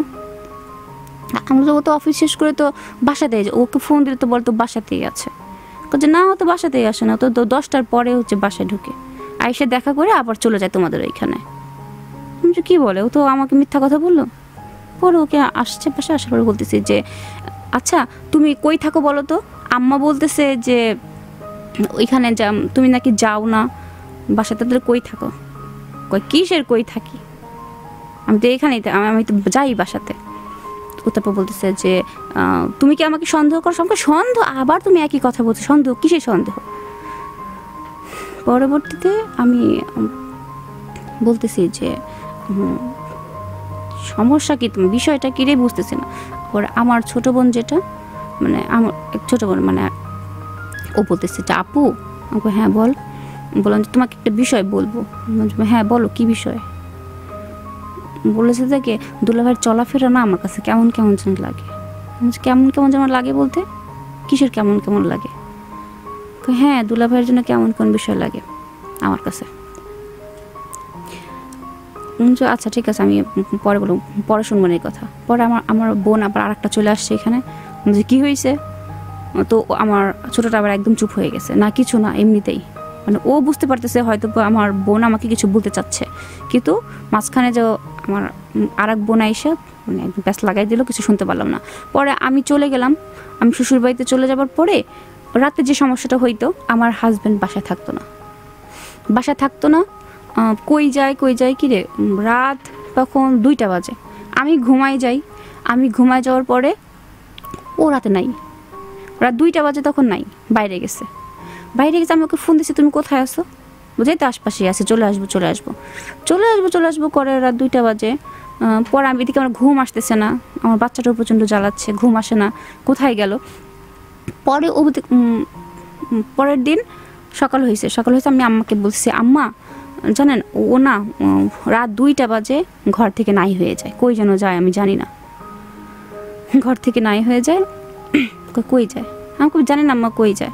প্রতিদিন এই কাজটা করতেছে, এরকম অনবরত প্রতিদিন এখান থেকে নাই হয়ে যায়। আবার বাসাতে যেতে চাইলে, আমি বাসাতে যেতে চাই, তখন বাসাতেও যেতে দেবে না, বলে আমাকে বাসাতেও এখন তেমন একটা যাইতে দেয় না, বলে যে না বাসায় যাওয়া যাবে না, আমি তো দেখাশোনা করতেইছি। এরপরে বাসায় যেতে দেয় না, আমাকে বাসায়ও যেতে দেয় না, রাতেও বাসায় থাকে না, রাত্রে 3টার পরেও বাসায় আসে, যায় কোথায়? পরে আমাকে জিজ্ঞেস করছি যে তুমি যাও কোথায় প্রতিদিন? আমি ঘুমাই গেলে তুমি ঘর থেকে নাই হয়ে যাও কোথায়? বাইরে। বাইরে যাই এমনিতেই আড্ডা। এত রাতে তোমার কিসের আড্ডা? আমি বুঝলাম না, তুমি কিসের আড্ডা বাইরে? একটু তর্কাতর্কি আমাদের মধ্যে হয়। পরে আমি রাগ করে বাসায় চলে যাই, আমাদের বাসায় চলে যায় রাগ করে। আম্মা বলে যে রাগ করতেছে না, যা আমি দেখি কি হয়েছে, ও শুনবো। আমাদের ফোন দিলে ওয়েটিং, অনবরত ওয়েটিং। কার সাথে কথা বলে আমি তো জানি না। পরে আমি রাগ করে বাসায় চলে গেছি। পরে ও বলতেছে, পরে দেখি আমি আসার সঙ্গে সঙ্গে ও আসছে, মানে আমি এখানে আসার কথা শুনেই ওর কেমন যেন অস্থির। আগে তো এরকম ছিল না, তবে আমি এখানে বাবার বাড়িতে আসলে কেন ওর অস্থিরতা কাজ করার ভিতরে, মানে আমাকে আসতেই দিতে চায় না এখানে। আমি আসলে কেমন একটা ভয় পাই। পরে আমার ছোটটা বলতেছে, আপু তোমার সাথে একটু কথা আছে আমার। হ্যাঁ বলো, কি কথা, কি বলবা? পরে বলছে তুমি রাগ করবা না তো আপু? না আমি রাগ করবো না। কি হয়েছে বলো তো আপু? হ্যাঁ বলো কি হয়েছে। বলতেছে কি আপু, দুলাভাইয়ের চলাফেরা না আমার কাছে কেমন যেন লাগতেছে। আপু সেদিন এই কথাটা বললা, আজকেও এই কথাটা বললা, বিষয়টা কি? কচ্ছে হ্যাঁ। বলে তোমার ছোট বোন আছে না? হ্যাঁ। তোমার ছোট বোন আর দুলাভাই জানি কেমন কেমন করে। আমাকে কেমন কেমন করে? কয় হ্যাঁ, যে ওরা কথা বলে, তুমি কল লিস্ট দেখো আপু, তো এতক্ষণ ধরে কি কথা বলে ফোনে দুলাভাইয়ের সাথে। তো আমি বলছিলাম যে কী কথা বলে, তো আমি জানি না তো কী কথা বলে। পরে আমি কল লিস্ট চেক করতেছি, চেক করে দেখি যে আমার ছোটো বোনের সাথে প্রায় 30 মিনিট 40 মিনিট ধরে আমার ছোটো বোনের সাথে কথা বলতেছে। এত কথা কি কথা বলে। তারপরে ছোটো বোনের সাথে কথা বলার পরে আমি বলতেছি কি যে এতক্ষণ কথা বলছে, আমাকে পরে নাই কেন। তখন আমার ছোটোটা আবার বলতেছে কি, জানো আপু তুমি তো জানো না, তাবাসসুম না রাতে বাসায় থাকে না। আমাকে কখন বের হয় বাসা, কখন বের হয়? বের হয় না, তোমার গেটের সামনে দুলাভাই আসছিল, রাত 2টা বাজে। তখন আমার মনের মধ্যে একটা চান দিয়ে উঠছে যে বাসায় না কয়েকদিন ধরে এই সমস্যা যে ও তো রাত 2টার 1টার মধ্যে বাসা থেকে বের হয়ে যায়, 3:30টায় বাসায় ঢুকে। তার মানে কি আমাদের বাসায় যায়, কিন্তু আমি এই বিষয়টা জানি না। পরে আমার ছোটো বোন বলতেছে যে হ্যাঁ রাত 2টা বাজে যখন তোমার বোন করে কি গেটের বাইরে আস্তে আস্তে গেটটা খুলে বাইরে যাওয়া যায় গল্প করে, এই কথাটা। পরে আমাদের যে রিক্সাওয়ালা ভাই আমার ছোটো বোনকে যে কলেজে নিয়ে যায়, ও বলতেছে যে তোমার বোনকে দেখি গেটের সামনে হচ্ছে তোমার হাজব্যান্ডের সাথে রাত 2টার সময় কথা বলে। পরে ওই সময় আমার হাত পা পুরো ঝিনঝিন করতেছে, কী বলে এগুলো, এত রাত্রে কী কথা বলে ওরা, রাত বাবার বের হয়ে কথা বলতেছে, যে আবার ফোনেও কথা বলে দেখি, প্রতিদিন এরকম আসে।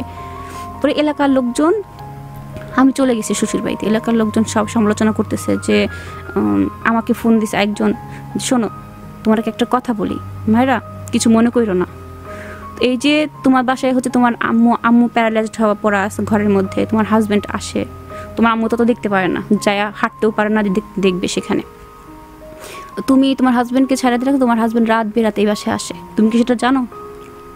তা আমি আবার বুঝে না বোঝার ভান করলাম যে না জানি তো, আমি সবই জানি, যায় কেন পাড়ার লোক মুখ দেখানো তো যায় না, বলছি হ্যাঁ সবই জানি, কিন্তু আমার বুকের ভিতরে অস্থিরতা, কাঁদতেছি আমি।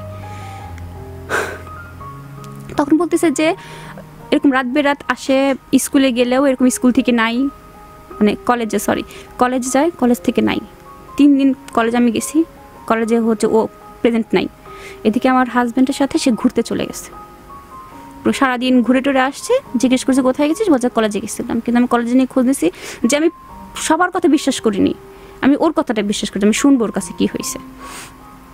পরে ওর কাছে শুনছে না আপু মিথ্যা কথা, আমি কলেজে গেছিলাম, আমি কলেজে তোমার খোঁজ নিয়ে আসছি, তুমি কলেজে যাও নাই, তুমি তোমার ভাইয়ের সাথে ঘুরতে গেছিলে, না আমি ঘুরতে যাই নাই। পরে আমি বলছি আমি কিন্তু দেখছি, কয় হ্যাঁ ঘুরতে গেছিলাম, দুলা ভাই আমাকে মানা করছে, এই জন্য আমি তোমাকে বলি নাই, ঘুরতে গেছিলাম। এর থেকে আমার ছোটো বোন আমাকে বলছে আর একটা, ও বলতেছে যে আপু রাত বেরাত কথা বলে, ইভেন তুমি যখন ছিল না দুলাভাই না আমার ওকে জড়ায় ধরছিল গেটের সামনে। আমি বললাম যে জড়ায় ধরতেই পারে সবার সামনে, তো স্বাভাবিক, অস্বাভাবিক, ছোটো মানুষ জড়ায় ধরতে হয়তো বা, কিন্তু কলেজে না আপু তুমি বুঝো না। দেখেন যেটা ইন্টারে পড়ে ও বুঝে না, কিন্তু ওর থেকে ছোট যেটা আমার বোন, যেটা হচ্ছে ক্লাস 9-এ পড়তেছে, ও বলতেছে আমাকে এই কথাগুলো, তুমি বুঝতেছো না আপু, এটা অস্বাভাবিক, এটা রাত্রে তখন 2টা বাজে বাইরে যে জড়ায় ধরবে কেন, তুমি বুঝো না। তখন আমি শুধু চুপচাপ করে খালি সহ্য করতেছি ওই কথাগুলা, যে তা আমার ছোট বোন এটা করতেছে, মানে কি ওর সাথে সম্পর্ক, আমাকে এটা বিশ্বাস করা যায় না, বিশ্বাস করি না, আমি বিশ্বাস করতে চাচ্ছি না। এরপরে বাসায় চলে গেছি, আমি আমার আম্মাকে বলতেছি, আম্মা বলতেছে কি তোমাকে এই কথাটা আমি বলতে চাচ্ছিলাম, যে তুমি এতটা যে ওই বাসায় পাঠাচ্ছ এটা উচিত হচ্ছে না, আমার মনে হচ্ছে কোনো একটা সমস্যা, তাছাড়া তোমার ছোটটা চলাফেরা খুবই খারাপ, কারণ আমার এই বোনটা খুবই স্মার্ট, একটু উগ্র টাইপের, তো ওর সাথে সম্পর্কের মধ্যে জড়াই গেছে, তাও বিশ্বাস করি নাই। পরে আমার হাজব্যান্ডের ফোন কখনো ছাড়ে না, রেখে গেছে, একটু রেখে যাওয়ার পরে ও যখন ওয়াশরুমে গেছে আমি তাড়াতাড়ি করে ফোনটা ধরছি, আমার হাজব্যান্ডের ফোন ধরে দেখি কি মানে তাবাসসুম, আবার তাবাসসুমটা বলে ফেলছি, এটা একটু আগে থেকে নেই, মানে বলতে বলতে নামটা চলে আসে মুখে আর কি।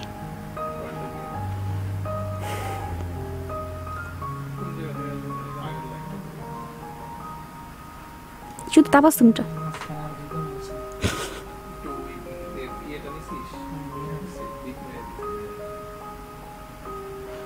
আসলে বলতে বলতে আসলে ওই নামটা মুখ তো চলে আসে।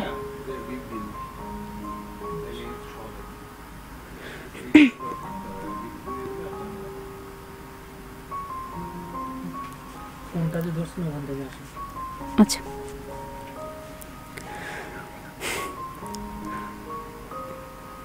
ও ওয়াশরুমে গেছে, আমি সাথে সাথে ফোনটা ধরছি, ফোনটা ধরে মানে গ্যালারিতে গেছি, ওর গ্যালারিতে লক করা, কিন্তু আমি আবার করছি কি আমি ভাবছি ওর কন্ট্যাক্ট নাম্বারটা দিয়ে দেখি খোলা যায়, পরে কন্ট্যাক্ট নাম্বার দিয়েছি, মানে খুলে গেছে, খুলে যাওয়ার পরে গ্যালারিতে গিয়ে দেখি কি আমার ছোট বোন এবং আমার হাজব্যান্ডের অন্তরঙ্গ কিছু ছবি, ওই ছবিগুলো দেখে আমার মাথা ঠিক নাই যে এগুলা কি, মানে আমি কিছুক্ষণ কথাই বলতে পারলাম, আমার মনে হচ্ছে আমার চোখ মুখ অন্ধকার দিয়ে দেবো ভাইয়া, আমার এমন অবস্থা হয়ে গেছে। আমার হাজব্যান্ড ওয়াশরুম থেকে বের হয়েছে, বের হবার পরে আমি জিজ্ঞেস করতেছি যে এগুলা কি? আশপাশের সবাই যে বলল যে আমি তোমাকে ছেড়ে দিয়ে রাখছি, তুমি বললে যে ছোট বোন বা ভাই, তুমি এটা মনে করতা, আমি তোমাকে বিশ্বাস করে ওই দায়িত্বটা তোমার উপর দিয়ে রাখছি। আর এগুলো কি দেখতেছি? এগুলো কি? বলে যে না, এগুলো কিছু না, তুমি কিন্তু বেশি বেশি করতেছো। আমি কিন্তু তোমাকে সত্যি কথা বলো, আমি মাথায় হাত রাখাইছি, আমার বাচ্চার মাথায় হাত দিচ্ছি, তুমি সত্যি কথা বলো আমাকে। ও আমাকে বলে নাই কিছুই। পরে ওদের কিছু রেকর্ডিং ছিল, সেই রেকর্ডিংগুলো যখন অন হয়ে গেছে যে হ্যাঁ ওদের কথা চলতেছে, সে তাকে ভালোবাসে, আমার ছোটো বোনে বলতেছে সে তাকে ভালোবাসে, দুইজনের কথাবার্তাগুলো, তখন আমি মানে জাস্ট শকড ভাইয়া, যে এগুলো আমি কি শুনতেছি, যে আমার মায়ের পেটের বোনের সাথে সম্পর্ক আমার হাজব্যান্ডের। এটা আমি কীভাবে মেনে নিব? এটা মানতে পারলাম যে আমি চতুর্দিকে সবাই আমাকে এত সমালোচনা করছে, কথা বলছে তোমার বাপ মারা যাওয়ার পরে তোমার আম্মু অসুস্থ, তোমার হাজব্যান্ডকে ছেড়ে রাখছো, এটা কিন্তু উচিত না, সে আনা মেয়ে দুইটা ঘরের মধ্যে রয়েছে, তুমি কীভাবে তোমার হাজব্যান্ডকে অ্যালাউ করো? কিন্তু আমি তো বিশ্বাস করছি যে দুলা ভাই কখনো কাজ করতে পারবে, এটা করবে না।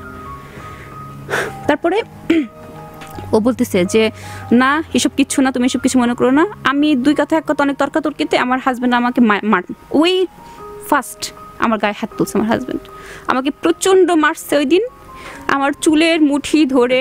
আপনাদের বিয়ের কত বছর পরে? এটা আমার বিয়ের মানে 4-5 বছর আর কি। তখন 5 বছর, হ্যাঁ বিয়ের 5 বছর। তখন হচ্ছে আমার মানে প্রচণ্ড প্রায় মারামারি আমার সাথে, মারতে মারতে আমার চুলের মুঠি, আমার তো বড় বড় চুল ছিল, চুলের মুঠি ছিঁড়তে ছিঁড়তে মানে নিচে নিয়ে আসছে আমাকে, এত মাইট দিছে। পরে আমার আম্মাকে বলতেছে, আম্মা দেখছেন আমাকে আমি কি করছি অন্যায়টা? আম্মা বলতেছে তোমাকে আমি সতর্ক করছিলাম মা, বুঝতেছো যে কোন পর্যায়ে গেছে? হ্যাঁ তুমি বিশ্বাস করো কিভাবে? হ্যাঁ এই প্রজন্মে এসে বিশ্বাস তো কাউকেই করা যায় না এখনকার যুগে, তুমি কীভাবে বিশ্বাস করলে? তুমি বনিভাবে ছেড়ে দিয়ে রাখা তোমার উচিত হয় নাই, আমাকে বলতেছে। উনি আমাকে সতর্ক আগে থেকেও করছিল, আমি ও কথাটা অ্যালাউ করি নাই। এরপরে আমি রাগ করে আমাদের বাসায় চলে আসছি। আইসা আমি আমার ছোটো বোনকে সরাসরি ধরছি যে বোন তুই আমার সাথে মানে প্রতারণা করলি কীভাবে? তুই করলিটা। আমার ছোটো বোন কথা বলে না, একটা ছোটো বোন কথা বলে না। পরে বলতেছে আপু ভুল হয়ে গেছে, ভুল হয়ে গেছে, আপু ভুল হয়ে গেছে। এটা কি রাত বেরাত তুই কথা বলতি, দেখা করতি, তোদের মধ্যে কি অন্য কোনো মানে সম্পর্ক ছিল তোদের মধ্যে? তো বলতেছে যে আমাকে বলে না, বলে যে এসব কিছু না, তুমি যেটা ভাবতেছি এসব কিচ্ছু না। মনে হয় তারপরে আমাদের বাসায় আমার হাজব্যান্ড আসছে, আইসে তুমুল জ্ঞানজাম, মানে একটা অসম্মানিত ধরতে কিনা আমার আশপাশে যে ভাড়াইটারা সবাই চলে আসছে যে কি হয়েছে। ওই সময় মানে মুরব্বীরা না বুঝে গেছে যে কি জন্য ঝামেলা, আমার পাশের মধ্যে কি জন্য ঝামেলা বুঝে গেছে না, কত বুঝছি তো কি হয়েছে, কিন্তু তুমি তো বলতে চাচ্ছ না। আমি বলছি না এসব কিছু না, আপনারা যান সবাই। পরে সবাই চলে গেছে। এদিকে আমার ছোটো বোন আর এটা বলে নাই যে সে প্রেগনেন্ট, আমার ছোটো বোন প্রেগনেন্ট, সে আর ভয়ে এটা বলে নাই। পরে ওর বান্ধবী ছিল, ওর বান্ধবীকে আমি জিজ্ঞেস করছি কই যায় রেও বিস্তারিত। পরে আমার ছোটো বোনের বান্ধবী বলছে আপু জানো কি একদিন হচ্ছে কি করছে, ওরা একটা হোটেল ভাড়া করেছিল, একদিন ওরা হোটেল ভাড়া করেছিল সকাল থেকে সন্ধ্যা পর্যন্ত, যদিও কলেজে আসে নাই। তুমি তো জানতে আমাকে বলো নাই কেন? আপু আমি বলতে চাইছি, ও বলতে দেয়নি আমাকে এই কথাগুলো। তখন আমি মানে মনে হচ্ছিল কি আমি আত্মহত্যা করি, যে কীভাবে মেনে নিব যে আমার ছোট বোন আমার হাজব্যান্ড একটা হোটেলে ছিল, মানে কি হোটেলে থাকে আমরা তাদের মধ্যে সব কিছুই হয়েছে। পরে ওর কাছে শুনলাম যে তোর বাচ্চা পেটে, ও কথা বলে না চুপচাপ। তারপর মেনে নিছি যে যা হয়েছে। ইচ্ছা করতো, নিজের মন হচ্ছিল আমি সুইসাইড করি, আত্মহত্যা যদি মহাপাপ না হয়তো ভাই আমি মরে যেতাম, বাঁচতাম না। পরে আত্মহত্যা করতে চাইছি, বারবার ফিরে আসি, সন্তানের মুখের দিকে তাকায় বারবার ফিরছি। পরে ওই বাড়িতে আমি চলে যাই, ওই বাড়িতে আমার নিবে না আমার হাজব্যান্ড, তার মুখের কথা নিবই না। আমাকে নিবে না সে। আমার শাশুড়ি আম্মারা সবাই বলছে যা হয়েছে হয়েছে, আমি বলছি যা হয়েছে হয়েছে, আমি মাফ করে দিচ্ছি, আমি বলছি আমি মাফ করে দিচ্ছি, কিন্তু তুমি আমাকে ছেড়ে দেওয়ার কথাটা বলতেছো কীভাবে বলো? বাট আমি সিরিয়াসলি ভাই আমি ভুলে গেছি, আমি বলছি আমি এখন থেকে ভুলে যাব, তোমার সাথে তোমাদের যা কিছু হয়েছে সব ভুলে যাব, সব সমাধান, আমি কখনো তোমার অতীত নিয়ে কোনো কথা বলবো না, কিছুই না, আমাকে নিয়ে চলো। সে আমাকে নিবে না ডিরেক্টলি, ঝয় ঝামেলা বিচার সালিশ করলো, বিচার সালিশ করার পরে আমাকে এই বাড়িতে রেখে গেল, নিল না, মানে একটা সপ্তাহ গেছে, একটা সপ্তাহের মধ্যে আমাকে ডিভোর্স লেটার পাঠিয়ে দিচ্ছে, সে আমাকে রাখবেই না কোনো মতেই। আমি এতটা ভালোবাসা আমাদের মধ্যে ছিল যে যেই ছেলে আমার জন্য হাতে রক কাটতে যায়, কখনো বিষ খাইতে যায়, তো এতটা ভালোবেসে আমাকে বিয়ে করছে, তো সে এই মুহূর্তে আমাকে সহ্যই করতে পারে, তার চোখে শত্রু হয়ে গেছি আমি।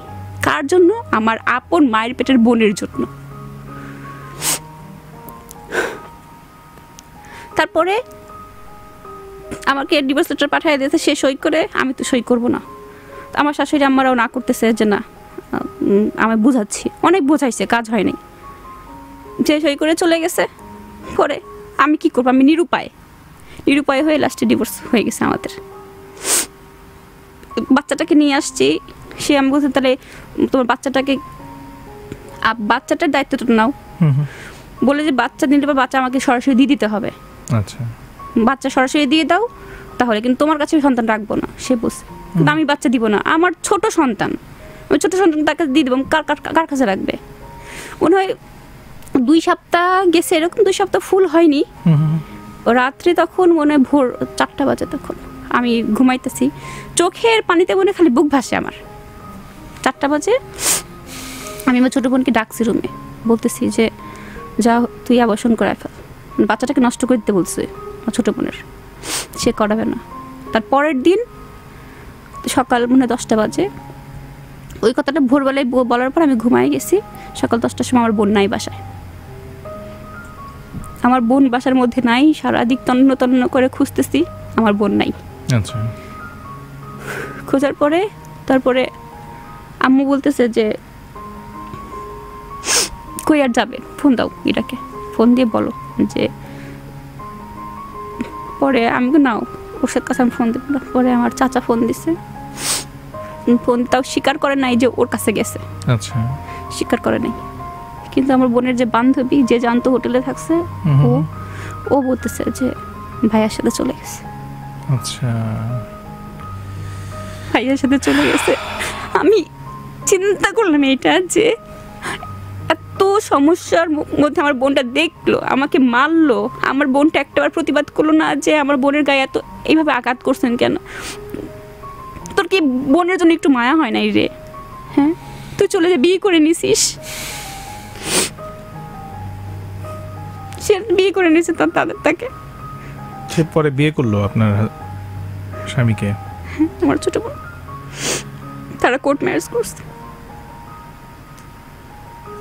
মানে পৃথিবীতে এমন অনেক ঘটনা আসলে আমাকে এই চেয়ারে বসে শুনতে হয়, যে ঘটনাগুলো শোনার পরে মাঝে মধ্যে আমার মানে একটা বিষয় দাঁড়ায় নিজের মনে। আমি যখন গল্পগুলো শুনতে থাকি, আমি শুধু শুনতেই থাকি। মানে আগে হয়তো গল্পের মাঝখানে কিছু বলতে হতো, এখন ইদানিং ভাবি যে না, গল্পটা উনি বলতে আসছে, উনি বলুক, আমরা শুনি।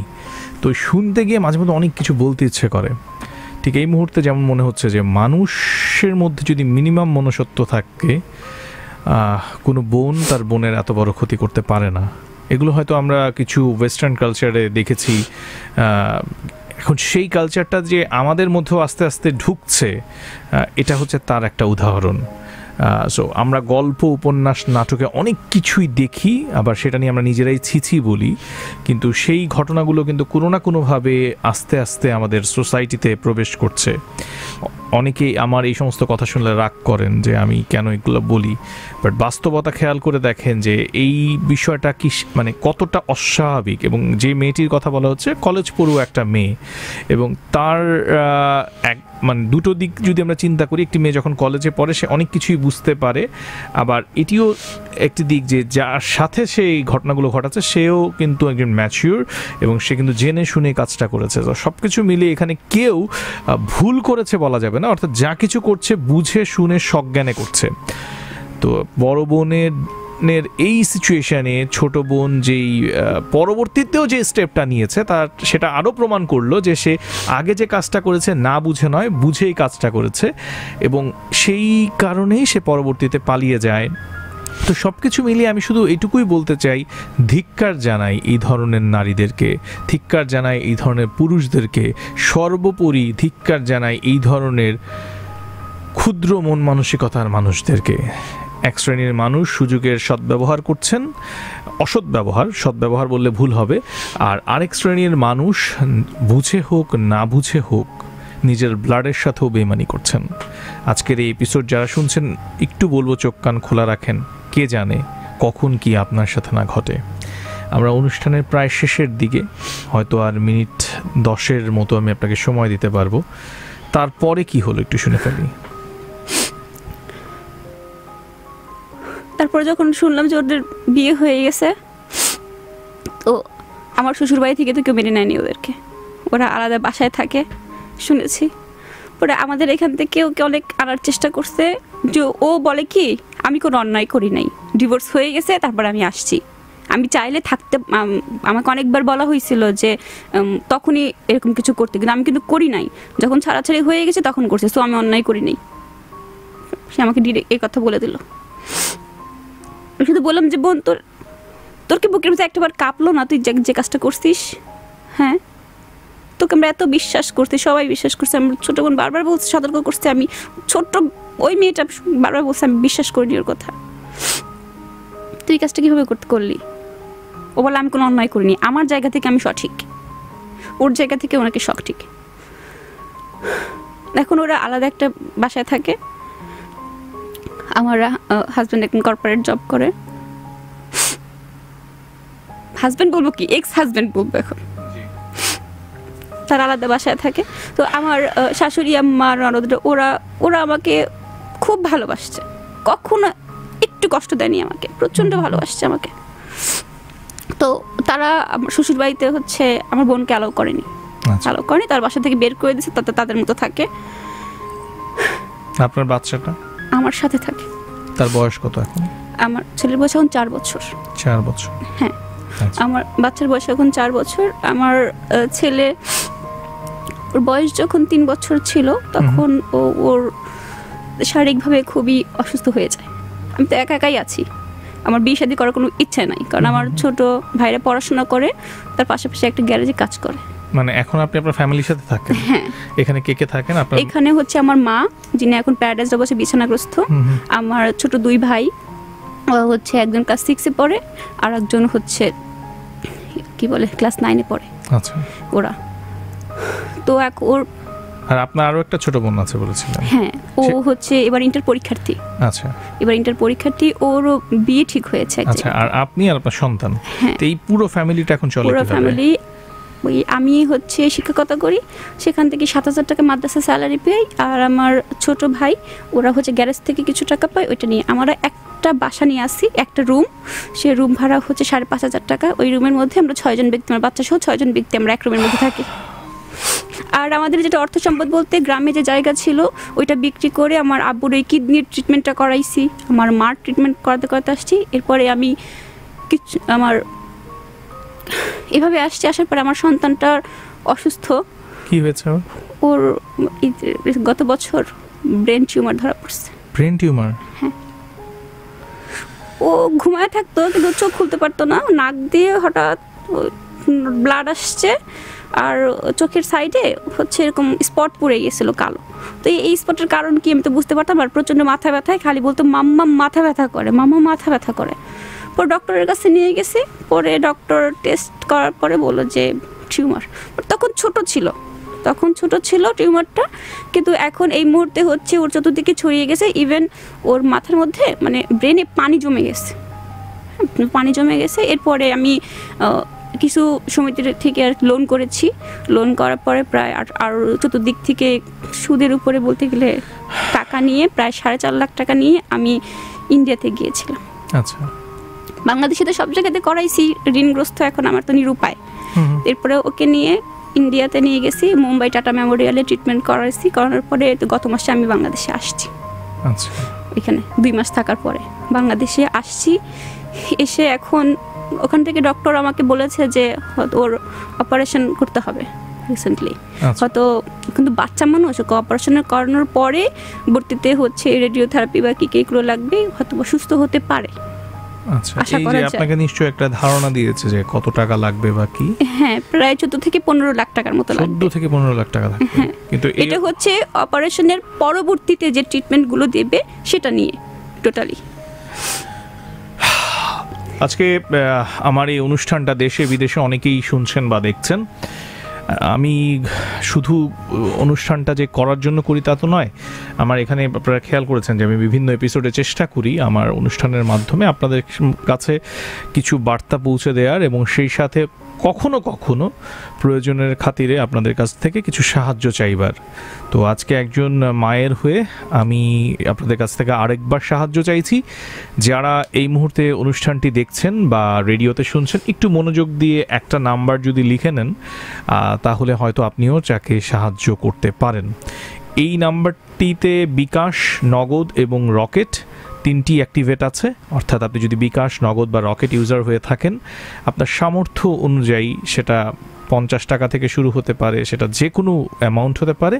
যদি আপনি মনে করেন এই যে ছোট্ট বাচ্চাটি যার বয়স 4 বছর, তার ব্রেন টিউমার, সে এখান থেকে আবার ব্যাক করুক, আপনি আপনার ফান্ড থেকে, আপনার জাকাতের টাকা থেকে, আপনার যে কোনো জায়গা থেকে যেখান থেকে আপনার মনে হয় যে হ্যাঁ আমি এইটুকু হেল্প করতে পারি একজন মাকে, তাহলে করতে পারেন। আপনাকে আমি অনুরোধ করতে পারি। নাম্বারটি হচ্ছে 0188689558। যারা রেডিওতে শুনছেন তাদের জন্য আরেকবার বলছি, কারণ ফেসবুকে যারা দেখছেন তারা ইচ্ছা করলে এটা আবার 10 বার টেনে টেনে শুনতে পারবেন। নাম্বারটা 0188689558।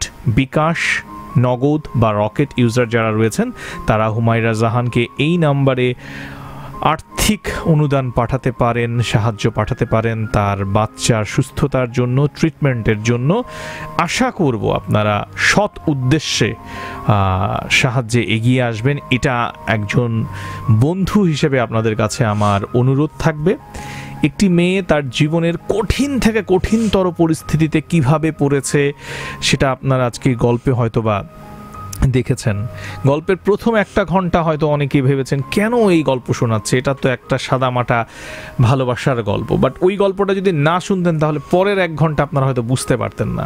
সো যার কারণে প্রত্যেকটা গল্পেরই প্রয়োজন ছিল। শেষের 1 ঘন্টায় যেই টুইস্টটা চলে এলো, সামারি যদি করি, একটি মেয়ের সাথে তার টিচারের প্রেম হয়েছিল, শিক্ষকের সাথে ছাত্রীর প্রেম, নতুন কিছু নয়। সো সেটি হয়েছিল, হওয়ার পরবর্তীতে তাদের বিয়ে হয়েছিল, বিয়ের পরবর্তীতে তাদের ভালোভাবেই সুখের একটা সংসারও ছিল, সেই ঘরে একটি সন্তানও এসেছে। সুন্দর সুখী সংসারে হঠাৎ করেই বিপদের ঘনেঘাটা, এবং সেখানে একটা পর্যায়ে স্ত্রীর বোনের সাথে, ইমিডিয়েট ছোট বোনের সাথে স্বামীর পরকীয়ার সম্পর্ক শুরু, অর্থাৎ পাপের শুরুটা এখান থেকে। এবং এই পাপটাকে টানতে টানতে একটা পর্যায়ে স্ত্রীকেই ডিভোর্স দেয় স্বামী। তারপর সেই স্ত্রীর ছোট বোন বাড়ি থেকে পালিয়ে যায়, গিয়ে যখন ডিভোর্স হয়ে গেছে তার বড় বোনের হাজব্যান্ডকেই সে আবার বিয়ে করে। এর আগে তাদের মধ্যে শারীরিক সম্পর্ক হয়ে যাওয়ার কারণে মেয়েটি প্রেগনেন্ট হয়ে যায়। আমার ধারণা, আমি এই মুহূর্তে বা আমার দীর্ঘ 1 যুগ এই অনুষ্ঠান করার বা রেডিওতে কাজ করার বা গল্প শোনার যে অভিজ্ঞতা, তার প্রেক্ষাপটে আমার মনে হয় যে এখানে তার ছোট বোনটি হয়তো একটা পর্যায়ে গিয়ে নিরুপায় হয়েও কাজটা করতে পারে। আমি যেহেতু তার বক্তব্য আমি এখানে পাচ্ছি না, বলতে পারছি না, বাট যেহেতু আমি বারবার শুনছিলাম যে সে প্রেগনেন্ট হয়ে গেছে, সো সে তার ফিউচারের কথা চিন্তা করে যে এই সন্তানের ভবিষ্যৎ কি হবে, বা যে ভুলটা আমি করে ফেলেছি এখন আমি কি করব, এখান থেকে সে হয়তো সেলফিশ বা স্বার্থপরতার যে ভূমিকা সেটা সে রেখেছে। এবং তার হাজব্যান্ড যেহেতু তার অলরেডি মান সম্মান বা যা ছিল সেটা চলে গেছে, তো তিনি ভেবেছেন যে তাহলে আর এই ওয়াইফের সাথে থেকে আমার কি হবে, আমি পরবর্তী স্টেপে যাই। তার মানে কি হলো, একটা ছোট্ট পাপ আপনাকে কত বৃহৎ সিচুয়েশনে নিয়ে গেছে। আজকে একজন স্ত্রী তার স্বামী হারা হয়েছেন, আরেকজন মেয়ে, তার বোন, তার মা, তার ফ্যামিলি, সোসাইটিতে একটা বাজে ইম্প্যাক্ট পড়েছে সেই মেয়েটির। আমি এই আজকের অতিথি ছোট বোনের কথাই বলছি, যে তার যে অবস্থান সেটিও কিন্তু সুখকর নয়, সেও কিন্তু তার ভুলের মাসুল দিচ্ছে। আবার তার হাজব্যান্ড, যিনি খুব সুখে শান্তিতে একটা জীবনযাপন করছে, কিন্তু ওই যে একটু আসক্তি, একটু নারীর কাছে যাওয়া, একটু থেকে অনেক বড় একটা আকার ধারণ করবে, এটা হয়তো তিনি কখনো কল্পনাও করেন নাই, হয়তো তিনি কখনো ভাবেনও নাই যে সেই মেয়েটিকে তাকে বিয়ে করতে হবে এবং কখনো তাকে নিয়েই সংসারটা করতে হবে। এবং কোনো এক সময় হয়তো আমরা তো আর সেই সংসারের বা সেই পরিবারের কোনো মেম্বার নই, কোনো একদিন কোনো এক ফাঁকে হয়তো এই হাজব্যান্ডই তার ওয়াইফকে আবার শোনাবে যে তুমি কেমন মেয়ে, তুমি তোমার বোনকে আমার কাছ থেকে ছিনিয়ে নিয়ে তুমি তার সংসারে এসেছো, তুমি তো ভালো হতে পারো না। সো এই গল্পগুলো রিপিট হতে থাকে, এরকম কথা কিন্তু সংসারে আসবেই। সেদিন হয়তো সেই মেয়েটি কারো কাছে ওই দুঃখের কথা বলতে পারবে না, তার বড় বোন না হয় আজকে রেডিওতে এসে গল্পটা বলে গেছে, কিন্তু সেই মেয়েটি হয়তো চার দেয়ালের ভেতরে সেদিন ফুপড়ে কাঁদবে আর ভাববে যে কি প্রয়োজন ছিল সে অল্প বয়সে এই ভুল করার। এমন হাজারো ভুলের গল্প আমাদের লাভ স্টোরিতে উঠে আসে। যদি আপনি কিংবা আপনার আশেপাশে এমন কারো ঘটনা থেকে থাকে যিনি বলতে চান রেডিওতে এসে, তাহলে আমি বলবো আজকে এই মুহূর্তে রেজিস্ট্রেশন করুন, মোবাইলের ম্যাস অপশনে গিয়ে টাইপ করুন RLS, স্পেস দিয়ে লিখে ফেলুন আপনার নাম, স্পেস আপনার লোকেশন, স্পেস দিয়ে আপনার প্রফেশন, পাঠিয়ে দিন 26969 নাম্বারে। সেই সাথে আমাদের আজকের যে গেস্ট যিনি আজকে আমার এখানে এসেছেন, হুমায়রা জাহান, তার সম্পর্কে আমি বলেছি যে সে একটি মাদ্রাসার টিচার এবং সে এই মুহূর্তে তার সন্তানকে নিয়ে খুব বাজে একটি সিচুয়েশনের ভিতর দিয়ে যাচ্ছে। ইভেন তার মা প্যারালাইজড, তাদের আর্থিক অবস্থা ভয়ঙ্কর খারাপ। সেই অবস্থায় সে আজকে রেডিওতে এসেছে। একটু আপনাদের কাছ থেকে সাহায্যও আমি চেয়েছি তার পক্ষ থেকে। আমি নাম্বারটি আবারও রিকল করছি, 01886895528, 01886895528। নাম্বারটিতে বিকাশ, নগদ এবং রকেট তিনটি অ্যাক্টিভেট আছে। সো যারা সত্যিকার অর্থে সৎ উদ্দেশ্যে কাউকে সাহায্য করতে চান, একটি বাচ্চার জীবন বাঁচাতে এগিয়ে আসুন, একটি মায়ের সন্তানকে তার কাছে তার শেষ অবলম্বনটিকে তার কাছে টিকিয়ে রাখার চেষ্টাটা করছে, তার পাশে এসে দাঁড়ান শুধুমাত্র আপনার অর্থনৈতিক সাহায্যের মাধ্যমে। আমি আশা করব আমার কথাগুলো আপনারা বুঝতে পেরেছেন। অনুষ্ঠানটি ফেসবুকে জাগো FM এবং RJ উদয়ের পেজ থেকে অনেকেই দেখেছেন। সবসময় তো ভিডিওটি শেয়ার করতে বলি, আজকে বলবো শেষের যে অংশটুকু আছে এটি যেন সবার কাছে পৌঁছায়, সেজন্য হলেও ভিডিওটি শেয়ার করুন। আর আপনি আপনার জায়গা থেকে আপনার সামর্থ্য অনুযায়ী তাকে সাহায্য করুন। হুমায়রা, এখানে আসার জন্য আপনাকে অনেক অনেক ধন্যবাদ। আমি আশা করব আপনি পূর্বে যে ঘটনাগুলো ঘটে গেছে সেটা নিয়ে ভেবে, সেটা নিয়ে চিন্তা করে, আসলে আমার মনে হয় যে কোনো সলিউশন তো আসবে না, যা হয়ে গেছে সেটা হয়ে গেছে। তবে একটা কথা আপনি কথার মাঝখানে বলেছেন, আত্মহত্যার কথা। এই চিন্তা আপনার হয়তো ভবিষ্যতেও আপনার মাথায় আসবে, বহুবার আপনি বিপদে পড়বেন আপনার মনে হবে, কিন্তু আপনি একটি মাদ্রাসার শিক্ষকতার পেশার সাথে আছেন। সো আমরা জানি যে আমাদের ধর্মে রয়েছে যে আত্মহত্যা হচ্ছে মহাপাপ। তার উপরে আপনার একটা সন্তান রয়েছে, আপনার জন্মদাত্রী মা আছে, আপনার ছোট ছোট কিছু ভাই বোন আছে, সবার কথা চিন্তা করে হলেও আপনাকে এই পৃথিবীতে টিকে থাকতে হবে। একজন খারাপ মানুষের জন্য পৃথিবীর সব মানুষ তো খারাপ হতে পারে না। তাই আমি বলবো নিজের জীবনটাকে গড়ে তুলুন, সেলফ ডিপেন্ডেন্ট হন এবং সামনে এগিয়ে যান। আমি বিশ্বাস করি যে মানুষ চাইলে একাই অনেক দূরে এগিয়ে যেতে পারে, সবসময় যে তার পাশে কাউকে থাকতে হবে আমি এটার পক্ষপাতী নই। আমি বিশ্বাস করি কেউ যদি আমাদের পাশে নাও থাকে, আমাদের যদি আত্মমর্যাদা থাকে, আমাদের যদি চিন্তাধারা সুচিন্তার হয়, অবশ্যই আমরা সামনে আগায় যেতে পারবো। তাই আগে যা হয়ে গেছে, যে ভুলগুলো আপনার সাথে হয়েছে, সেটা নিয়ে আমরা এখন এখানে আলোচনা করার কিছুই নাই। ভুল মানুষের সাথে ভুল সংসারের চাইতে সে সংসার না থাকুক সেটাই ভালো। তার চেয়ে বরং আপনি সামনে এগিয়ে যান, আপনার সন্তানের সুচিকিৎসা হোক, আমরা সেটাই দোয়া করি এবং নিশ্চয়ই আমরা কোনো একদিন শুনবো যে আপনি ভালো আছেন। ভালো থাকবেন আপনি, ইনশাআল্লাহ ভাইয়া। কথা হলো আমার আজকের অতিথির সাথে, হুমায়রা জাহানের সাথে, এবং এরই সাথে আমি পৌঁছে গেছি আমার অনুষ্ঠানের একদম শেষ পর্যায়ে। যারা রয়েছেন আমার সাথে টিউন করে আছেন জাগো FM 94.4, তাদের উদ্দেশ্যে বলছি, ট্রিট ব্যাপারটাই না অন্যরকম, পেলেও ভাল লাগে, দিলেও ভাল লাগে। আর আমার কাছে ট্রিট মানেই হচ্ছে টেস্টি ট্রিট। কেক বলো বা পেস্ট্রি কিংবা স্ন্যাক্স, টেস্টি ট্রিটের সব কিছুর স্বাদই দুর্দান্ত আর ফ্রেশ। তোমরাও যদি ট্রিট দিতে চাও নিজেকে বা অন্য কাউকে, তাহলে ডেস্টিনেশন কিন্তু একটাই, টেস্টি ট্রিটের আউটলেট। আর অনলাইনে পারচেজে পাবেন দারুণ সব ডিলগুলো লুফে নিতে এখনই ভিজিট করুন www.tastitreatbd.com এ।